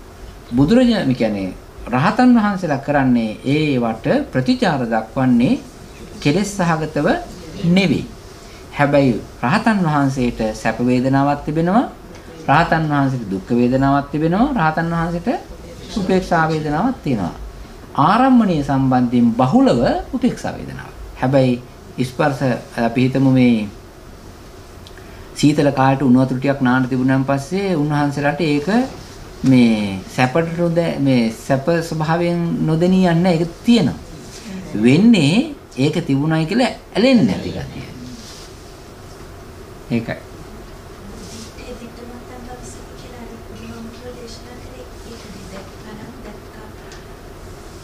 දැක්කානම් දැක්කා කියලා කියන්නේ ඒතන කියන්නේ මෙහෙමයි. දිත්තේ දිත්තමත්තන් කියලා කියන්නේ දැන් අපි අරමුණුත් එක්ක ගනුදෙනු කිරීමේදී අපිට හම්බ වෙනවනේ පාරතොටේ අරමුණු. දැන් මේ මහත්ලා මේ නෝනලා ටික ඔක්කොම ටික දැන් මේ යනවනේ දැන් සීල් සමාදන් වෙලා යනවනේ යන්නේ. දැන් ඔය සීල් රෙදි ටිකක් පෙරවගෙන ඔය ටික බෑග් එකේ දාගෙන යනවා. යනකොට ගෙදරට යනකොට අතරමඟ පාරේ තිබෙනා වූ තාර පාරයි වාහන ටිකක් විතරක් නෙමෙයි අරමුණු ගැලෙන්නේ. නේද? තියෙනවා තව මිනිස්සු එකේ ඉන්න මිනිස්සු ළමයි බල්ලු නේද? ඊට පස්සේ වාහන ලස්සන ඒවා නම්බර්ස්. ඉතින් ওই වගේ ලොකු කුඩා අරමුණු ගොඩාක් හම්බ වෙනවා. ගෙදරට යන අතරතුර හන්දියක ඊට පස්සේ එන වාහන යන වාහන කෝච්චි ඒ කෝච්චි යන මිනිස්සු සමහරට ප්ලේන් එකක් ඒක පාත් කරලා යනවා උඩින් යනවා. ඉතින් මේ වාහනේ යන ගමන් අරමුණු හම්බ වෙනවා. ඔය අරමුණු මනුස්ස අරමුණු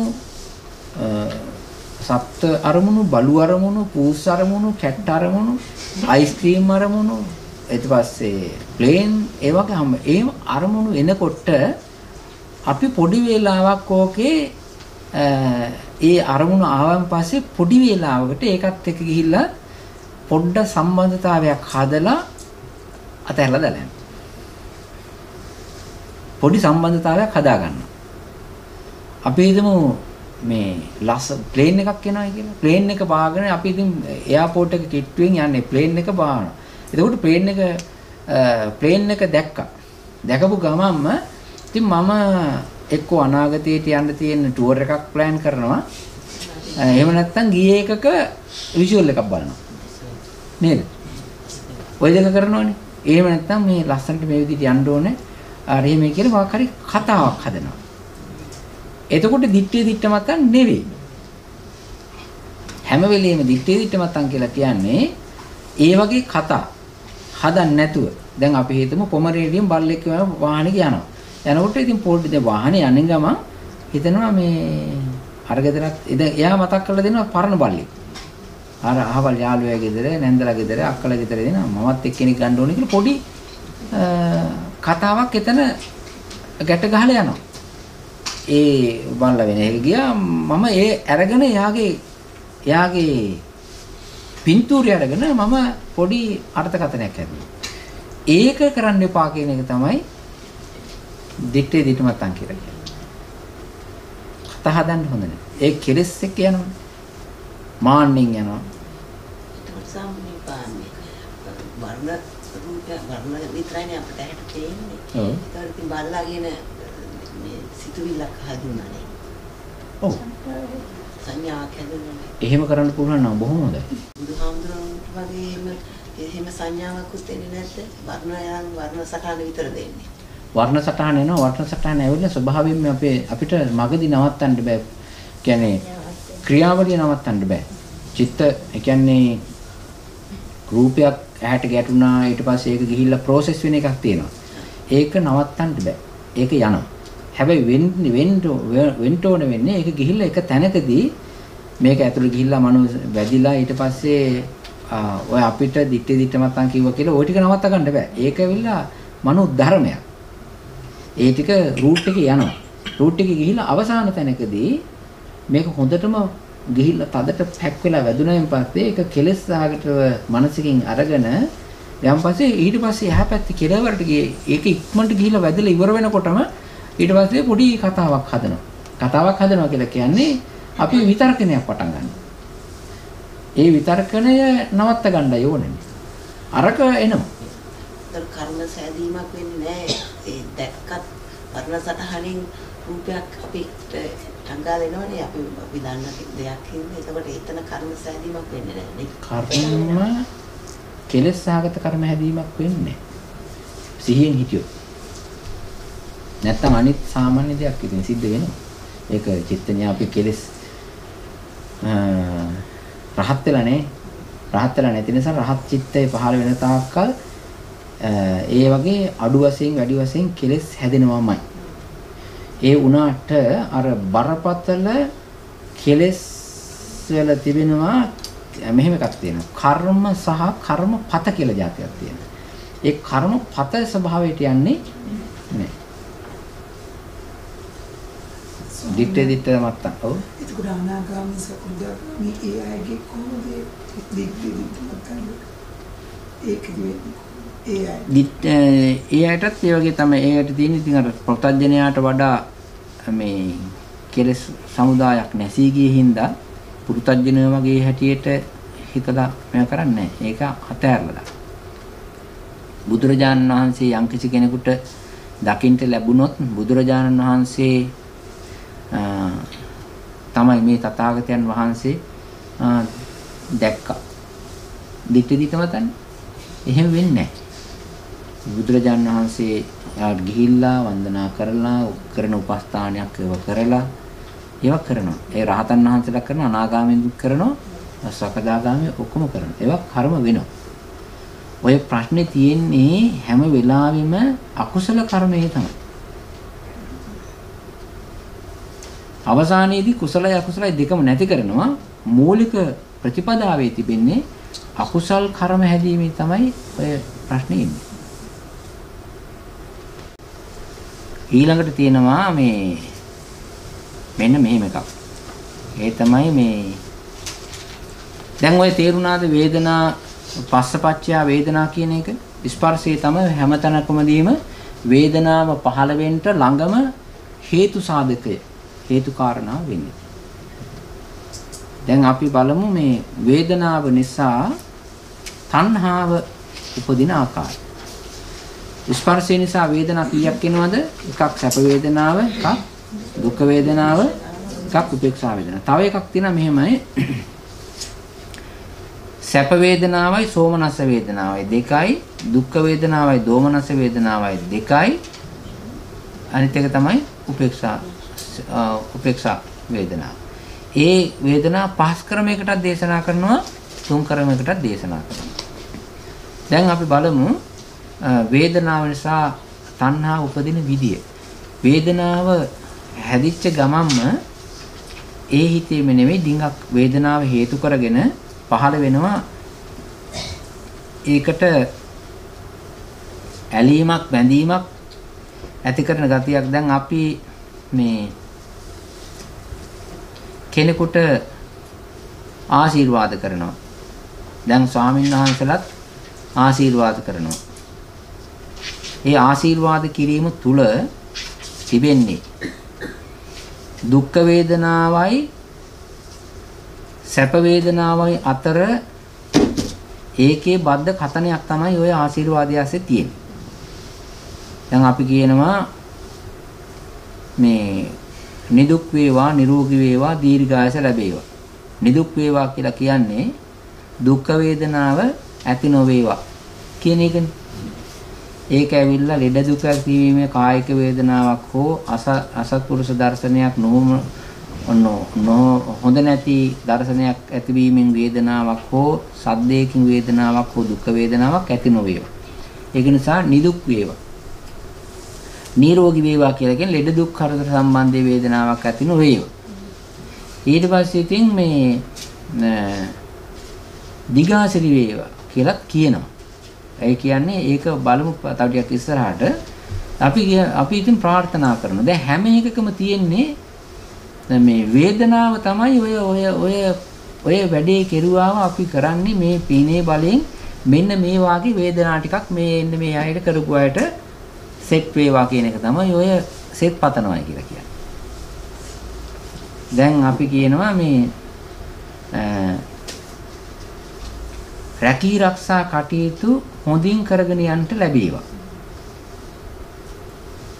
සැප වේදනාවනේ. උපේක්ෂා වේදනා. ඒ කියන්නේ එතකොට රිස්ක් එකක් මොකක්වත් නැහැ. මෝගේජ් පියවීම මොකෝ හොඳයි. ඉලෙක්ට්‍රිසිටි අරව මේ ඔක්කොම ටික හොඳයි. හිතට කනසල්ලක් නැහැ. නේද? රැකී ආරක්ෂා කටයුතු හොඳින් කරගෙන යන්න ලැබේවා. ඊට පස්සේ ආහාර පාන ඇඳුම් පැළඳුම් යාන වාහන ලැබේවා. හරි? ඉතින් යාන වාහන තියෙනකොට සැප වේදනාව, කැම බීම තියෙනකොට ජීවහා වේදනාව ඔක්කොම ටික තියෙනවනේ. ඊට පස්සේ ඔය සෑම දෙයක්ම වේදනාව සම්බන්ධයෙන් අපි ඇත්තටම දැන් මේ වේදනාව වශයෙන් කිව්වේ නැතුවට ඒ වේදනාව සැප වේදනාව එන ටික අපි උලුප්පවලා ඉතින් දානවා. ඒ සංසාරේ තමයි ඒ වුණාට ඉතින් මේ මිනිස්සු කැමතියි. දැන් ඔය ළමයි ලපටි හොඳ දූ දරුවෝ ලැබේවා කියලා ඕනම් කියන්නේ මේ ඔය මොකක්ද මේකෙදිනේ වෙඩින් එකක් තියෙනකොටනේ ඒ දෙමව්පියෝ දෙපාර්ශ්වයේම ඇවිල්ලා කියනවා අනාගතේ යහපත් වේවා. ඊට පස්සේ දූ දරුවෝ යහපත් දූ දරුවෝ එහෙම ලැබේවා අර එහෙම කියලා කියනවනේ. ඉතින් ඒ කියන්නේ ඒ වස්තු ලං කරලා දෙවන්නේ මේ අයගේ හිතවලට ඒ වගේ තමයි සැනසෙල්ල කියන වේදනාව එන්නේ. ඒක නිසා කෑම බීම ඇඳුම් හිටුම් හැම එකක්ම ලැබේවා කියලා ඉතින් ප්‍රාර්ථනා කරන වේදනාව තමයි මූලික. ආශිර්වාද කරනවා කියලා කියන්නේ වේදනාව ලබා දෙනවා. වේදනාව ලැබෙන කරුණු හම්බ කරලා දෙනවා. දැන් මේවා මෙහෙම පතනවා එහෙම කරනකොට මේ වේදනාව ආවම දැන් අපි හිතමු මෙහෙම දැන් ඔන්න වෙඩින් එකකදී ඒ වගේ පැතීමක් කරොත් ආශිර්වාදයක් එහෙම දෙමව්පියෝ කරනවනේ. ඕගොල්ලෝගේ ලිස්ට් එකක් තියෙනවා. ඒ ඔක්කොම ටික ලස්සනට ඔය සින්දු කැලි දදා කියනවා. එහෙම ඇත්තට එතකොට ඒ ටික කියන කොටත් නිකන් මෙනස් ඒක අහගෙන ඉන්න එක්කිනාට ඒ සතුටක් තියෙනවා. ඒ කියන්නේ ඒ දෙන්න ඒ තරුණ ජෝඩුව අහගෙන ඉන්නකොට හරි සතුටක් දැනෙනවා. ඒ කියන්නේ ඒක මිනිස්සු කියනවනේ. ඔක බලාගෙන හිටපු එක්කිනාට. බගලාගෙන හිට ඕක අහගෙන ඉන්නකොට ඔය වෙන කාටවත් යන මොකක් හරි ප්‍රොජෙක්ට් එකක වෙන කෙනෙකුට යන්නා වූ ආශිර්වාදය ඒ වගේ දේවල් යනකොට මේ ඒක අහගෙන බලාගෙන ඉන්න අයට මොකද වෙන්නේ? ඒ අයගේ හිතත් මෙහෙන් තෙරපෙන්න පටන් ගන්නවා මගේ මගුලත් ළඟම ගන්න ඕනේ කියලා. මොකද්ද? දුකක් එතන. තණ්හාවක්. ඒක තණ්හාවක්. ඒක තමයි තණ්හාව. ඒක නිසා වේදනාවක් යම්කිසි වෙලාවක ඇති වුණාද ඒ සැප වේදනාව දිග්ගස්සා ගන්නට ඒක ඉස්සරහට කන්ටිනියු කරගන්නට පවත්වන්නා වූ ඒක නැවත ලබා ගන්නට කරන්නා වූ උත්සාහය මොකද්ද? තණ්හා. ඒක නිසා යම්කිසි තැනක වේදනාවක් යම්කිසි වස්තුවකින් යම්කිසි අරමුණකින් ලැබෙනවාද ඒවාට ලෝභ කරන්නේ කුමක් නිසාද? ආන්න තණ්හා. ඒක ටික ලැබුණොත් තමයි මට වේදනාව විඳ ගන්න පුළුවන්කම තියෙන කියලා කියනවා වේදනාපච්චය තණ්හා කියලා. අපි වේදනාවට හරි ආසයි. වේදනාවට ආසයි. වේදනාව මුල් කරගෙන තමයි වේදනාව ලැබෙන දේවල් වලට ආස කරන්නේ. ඒකේ තියෙනවා සංකල්ප වශයෙන් තියෙනවා වස්තු වශයෙන් තිබෙනවා හැඩගුණ වශයෙන් තිබෙනවා. ඒකේ හැම එකෙම මොකහරි හැම අරමුණකම තිබෙනවා ආරමුණ රසය. ඒක වැඩෙන්න ඒක අවසල දෙන්න තණ්හාව වැඩෙනවා. අනිත් එක නම්බුනාම වලට ඔය කීර්ති ප්‍රශංසාව එහෙම ලැබෙනවනේ. ඒ වගේ අවස්ථාවලදීත් ඒවට තණ්හා කරනවා. ඒ කියන්නේ හරි මේ සැපයක් කියනකොට අනිත් එක තමයි දුක් වේදනාව නිසා තණ්හාව ඇති වෙන්නේ. දැන් තියෙන සැප වේදනාව නිසා සුඛ වේදනා පත්‍ය තණ්හා. දුක් වේදනා පත්‍ය තණ්හා. උපේක්ඛා වේදනා පත්‍ය තණ්හා. වේදනා පත්‍ය තණ්හා කියලා කියනකොට එක වේදනාවක් නෙවෙයි. සුඛ වේදනා පත්‍ය තණ්හා. සුඛ වේදනා පත්‍ය තණ්හා කියන්නේ කොහොමද? ඒකේ සැප වේදනාව කන්ටිනියු කරගන්න සහ ඒ සැප වේදනාව ඉස්සරහදී මතු කරලා උලුප්පවල දෙන්නව තව ඔබ්ජෙක්ට් එකක් හම්බ වෙයි. කොස්කිඩියක් කමන්නේ. සැප වේදනාවක් කමන්නේ ඒකටත් ලෝභ කරනවා. අනිත් එක තමයි දුක් වේදනා පත්‍ය තණ්හා. දුක් වේදනාව කොහොමද කරන්නේ? දුක් වේදනාවක් ආවම පස්සේ කරන්නේ ඔපොසිට් එක. දුක් වේදනාවක් කරා කියන්නේ මේකෙන් මේ දුක් වේදනාවෙන් යට වී තිබෙනා වූ සැප වේදනාව මතු වේවා කියලා මේක නසාගෙන අරක මතු කරගන්න උත්සාහ කරනවා. දුක් වේදනාවට නෙවෙයි තණ්හා කරන්නේ. දුක් වේදනාව එපා කරවලා මේක මරාගෙන මේක නසාගෙන මේක යට කරගෙන ඕන කරන්නේ මොකද්ද? සැප වේදනාව මතු කර ගන්නවා. ඒක නිසා තමයි දුක් වේදනා පත්‍ය තණ්හා කියන්නේ. ඒ සැප වේදනාව. ඒකින්ද තමයි ඔය ගොඩාක්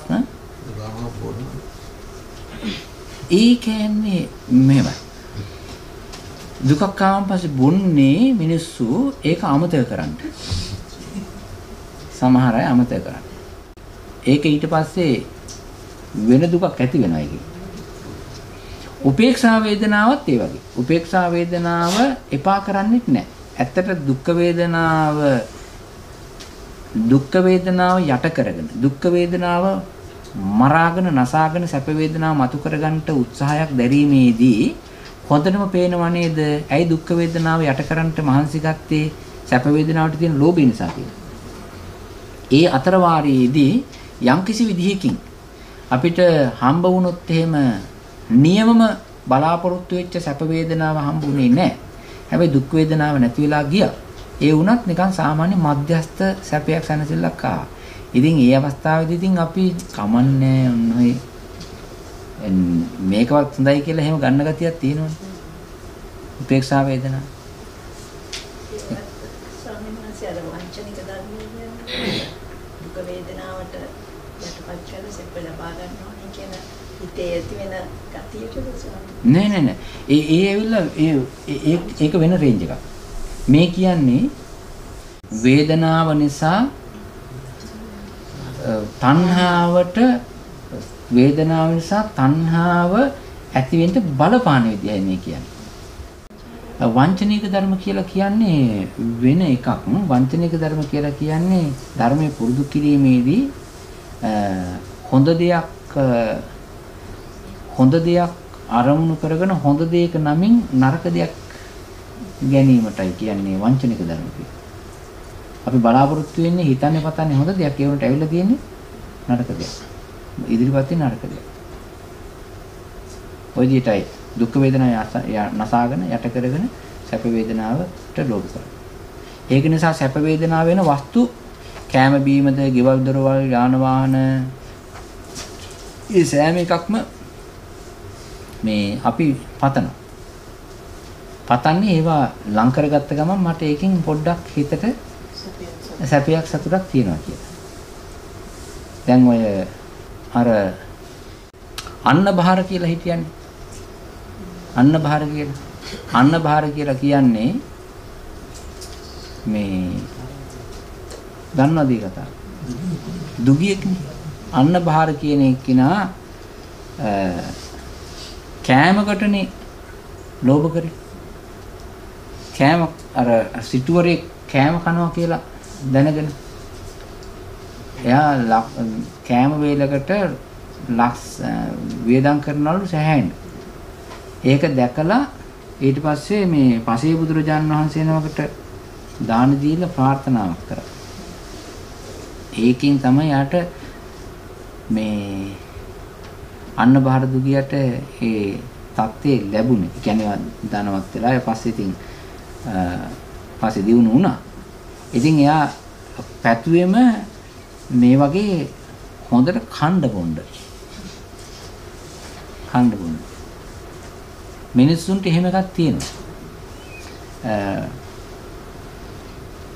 මිනිස්සුන්ට මෙහෙම එකක් තියෙනවා. ඒක නොතේරුම් කම නිසා සමහර වෙලාවට මිනිස්සුන්ට හැඟීමක් තියෙන සාමාන්‍ය හොඳට ඇඳලා පැළඳලා කුලියට හරි ගත්ත වාහනයක ගොඩක් ලොකු රෙස්ටෝරන්ට් එකක හෝටලයකට වගේ ගිහිල්ලා අනිත් අයට දැනෙන්න පෙනෙන්න වගේ තමන් හැසිරෙමින් එහෙම හොඳට කණ්ඩ බොණ්ඩ එහෙම පුළුවන් නම් ඒක එයා එහෙම කෑම බීම කනවව හැබැයි ඉතින් හොඳ ස්ථානෙට ගියාම කෑම බීම කනව එහෙම තමයි. එයාගේ සල්ලි වලින්.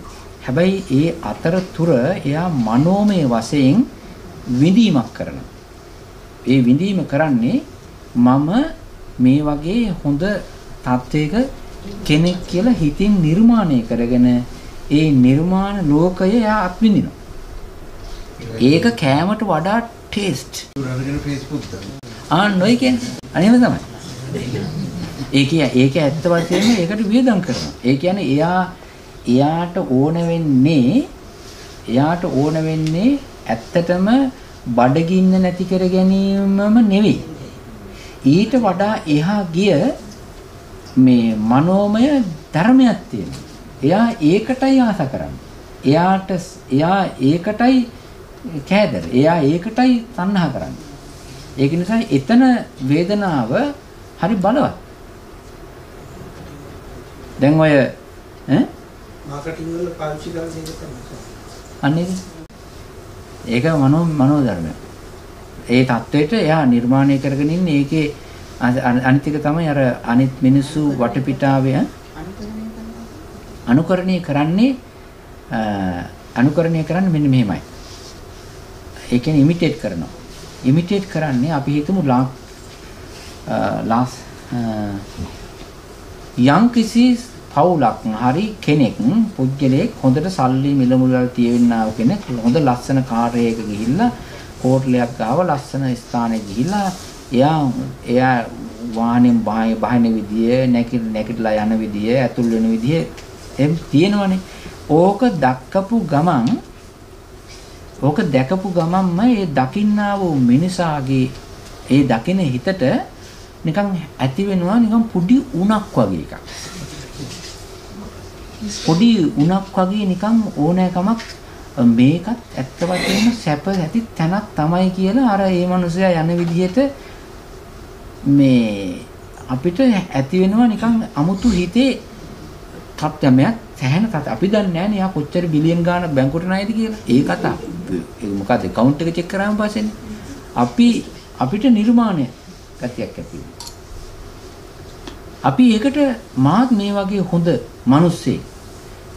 මිනිස්සෙක් වෙන්න ඕන කියලා එයාටත් හිතෙනවා. එයා ඊට පස්සේ මොකද කරන්නේ? අඩුතරමේ එහෙම දෙයක් ඇත්තටම නැතත් එයා අර ටික එතකොට අර මිනිස්සෙක් යනකොට මිනිස්සු බලන විදියක් තියෙනවානේ. අර මිනිස්සෙක් මේ පැත්ත බලනවා ඊට පස්සේ දෙන්නේ ගිහිලා ඔය යන්නේ අහවල් එක්කෙනා කියලා කියනවා.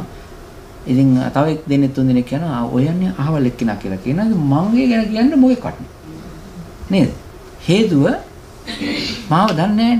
ඒක නිසා මාත් කැමති මං ගැන 3-4 දිනක් හතර වටේ ඔය මුළු ගැනලා කතා කරනවා නම් මටත් ඒක හරි සතුටක්. ඒක නිසා වේදනාව කියන එක මනෝමය වශයෙන් නිර්මාණය කරගෙන ඉන්නේ 아무තු විදිහට. ඕ වගේ තත්ත්ව වලට, කීර්ති වලට, ප්‍රශංසා වලට මිනිස්සු ආලය කරනවා, ආශා කරනවා, ලෝභ කරනවා. ඒක නිසා එයා මොකද කරන්නේ? කුලී වාහනයක් හරි කවන්නේ අරගෙන හොඳට ඇඳ පළඳගෙන යාළු මිත්‍රාදීන් ගිහලා අර වගේම එයා මේ රංගපාන ණය වෙලා හරියනවා. ගිහිල්ලා ඊට පස්සේ එයාට කැමැත්තක් තියෙනවා මිනිස්සු තමා දිහා බලනකොට, තමා දිහා ඇස් හරවනකොට, තමා ගැන කතා කරනකොට, තමාට එහෙම ප්‍රතිචාර දක්වනකොට හිතට දැනෙනවා හරි ආස්වාදයක්. ඒක සැපයක්. ඒක නිසා තමයි අච්චර ඒ ටික විඳගන්න තමයි අර වගේ මේ ලুকু පරාසයකයා මහන්සියලා කටයුතු කරන්නේ. ඒක නිසා කියනවා වේදනා පත්‍ය තණ්හා.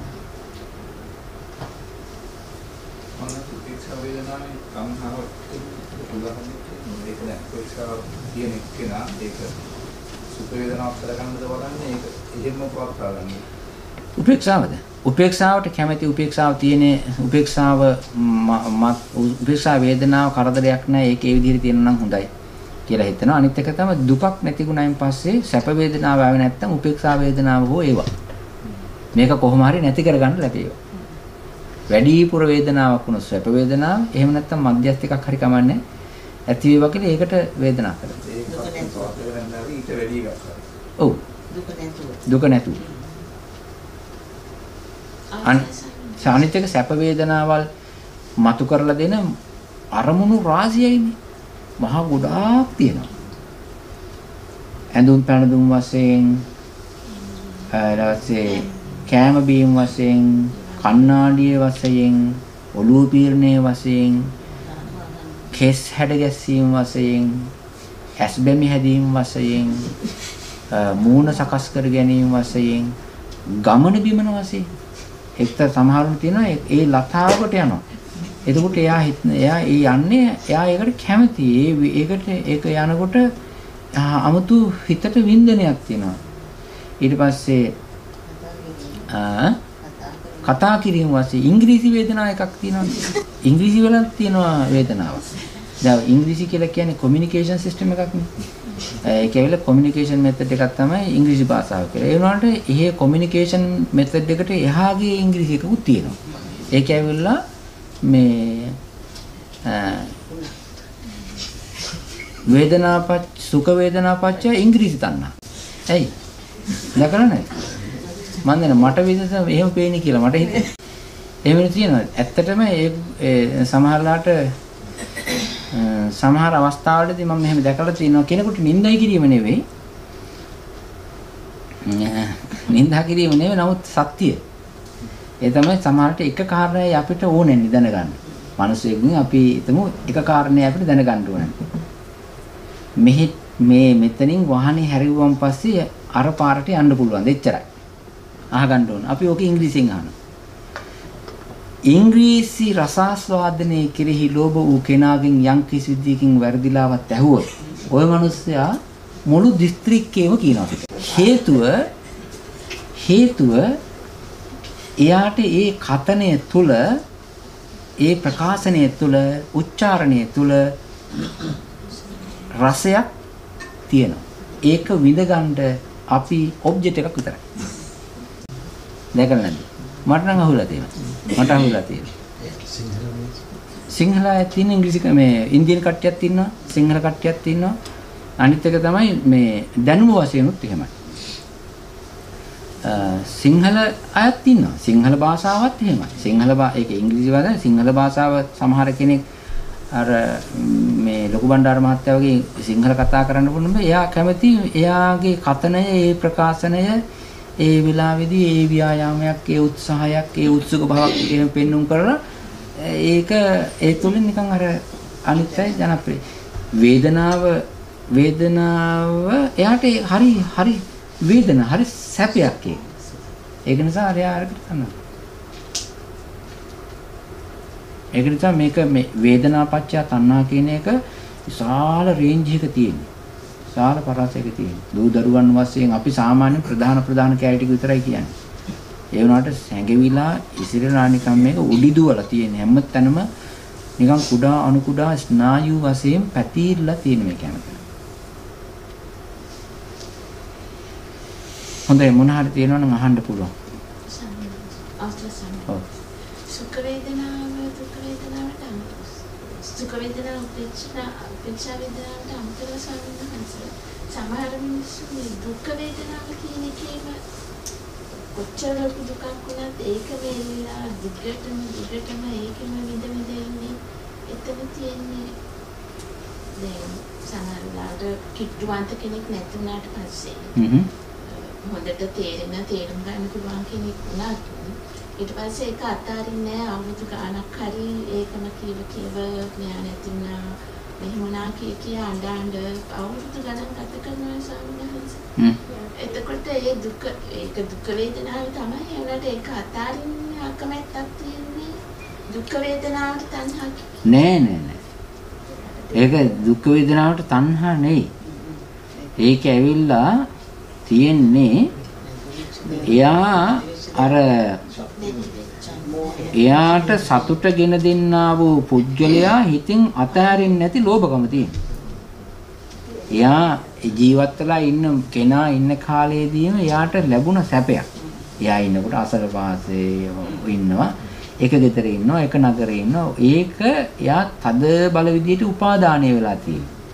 ඒ උපාදානය වෙච්ච නිසා එයා ගැන කතා කිරීම, එයා ගැන හිතීම, එයා ගැන මෙනෙහි කිරීම. ඉතින් ඒක එයාට හොඳයි. ඒකට උපාදානය වෙලා හිත ගැල්ලා ඒකෙන් අයින් වෙන්නදී එකයි ඔය ප්‍රශ්නේ තියෙන්නේ. එයා සැප වේදනාවකට තණ්හායි. හැබැයි සැප වේදනාව යට කරගෙන දුක් වේදනාව ඇවිල්ලා තියෙන්නේ. ඒක ඇති වෙනෝනේ. ඥාති ව්‍යසනය හිතවත් අයගේ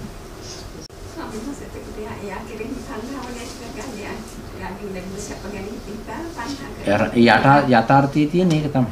යථාර්ථයේ තියෙන ඒක තමයි. ඇත්ත වශයෙන්ම අර යම්කිසි මිනිහෙක් අපිට නෑදෑයෙක් ඉන්නවා කියලා නෑදෑයෙක් ඉන්නවා නම් එයා අපිට ලැබෙනවා සැපයක් දෙනවා. ඒ සැපේ තමයි අපි විඳින්නේ. නැත්තම් මේ මිනිසයාගෙන් සැපයක් අපිට නිකන් හැඟීමක් හරිය මොකක් හරි ලැබෙන්නේ නැත්තම් ළඟ ඉන්න ආරක්ෂාවක්වත් මොකක් හරි ලැබෙන්නේ නැහැ අපිට වැඩක් නෑ. අපිට ඒ නෑදෑයා අපේ හිතවතා යාළුවා ළඟ ඉන්නකොට අපිට නිකන් දැනෙනවා 아무තු විදියට මෙයා ඉන්නවා, මෙයා මාත් එක්ක මට ආරක්ෂාවට කියන 아무තු ගතියක් ඇති වෙනවා. අපි ඒක තමයි විඳින්නේ. හොඳයි. තව මොනවද තියෙන්නේ?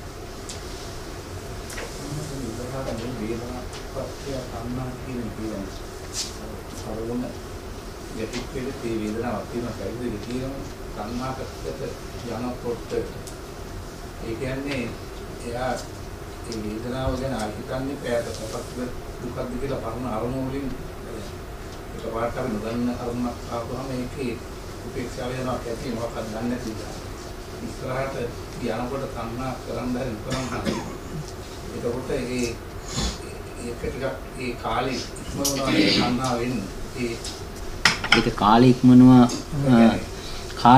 කියන්නේ මේ රසේ විදිහින් දැන් අර පරණ දැන්වත් තියෙන්නේ කාලයක් ඒ කාලේ කියන්නේ මම මේ දෙක කාලයක් නෙමෙයි පොඩි කාලයක් ඒ කියන්නේ ඒ වේදනාව හිතට මතු කරලා ඊට පස්සේ ඒක හිතින් බෙදලා හෙට මෙහෙට කිරලා ඊට පස්සේ මේ අරමුණ ලෝභ කරන්න යන අරමුණ අනාගතයේ බලාපොරොත්තු වෙන වේදනාව අරමුණ වැඩියෙන් ගණ්ඩ අයෝනිසෝ මනසිකාරයෙන් එයා හැසිරෙන්න ඕනේ මනසේ. එතකොට තමයි එන්නේ.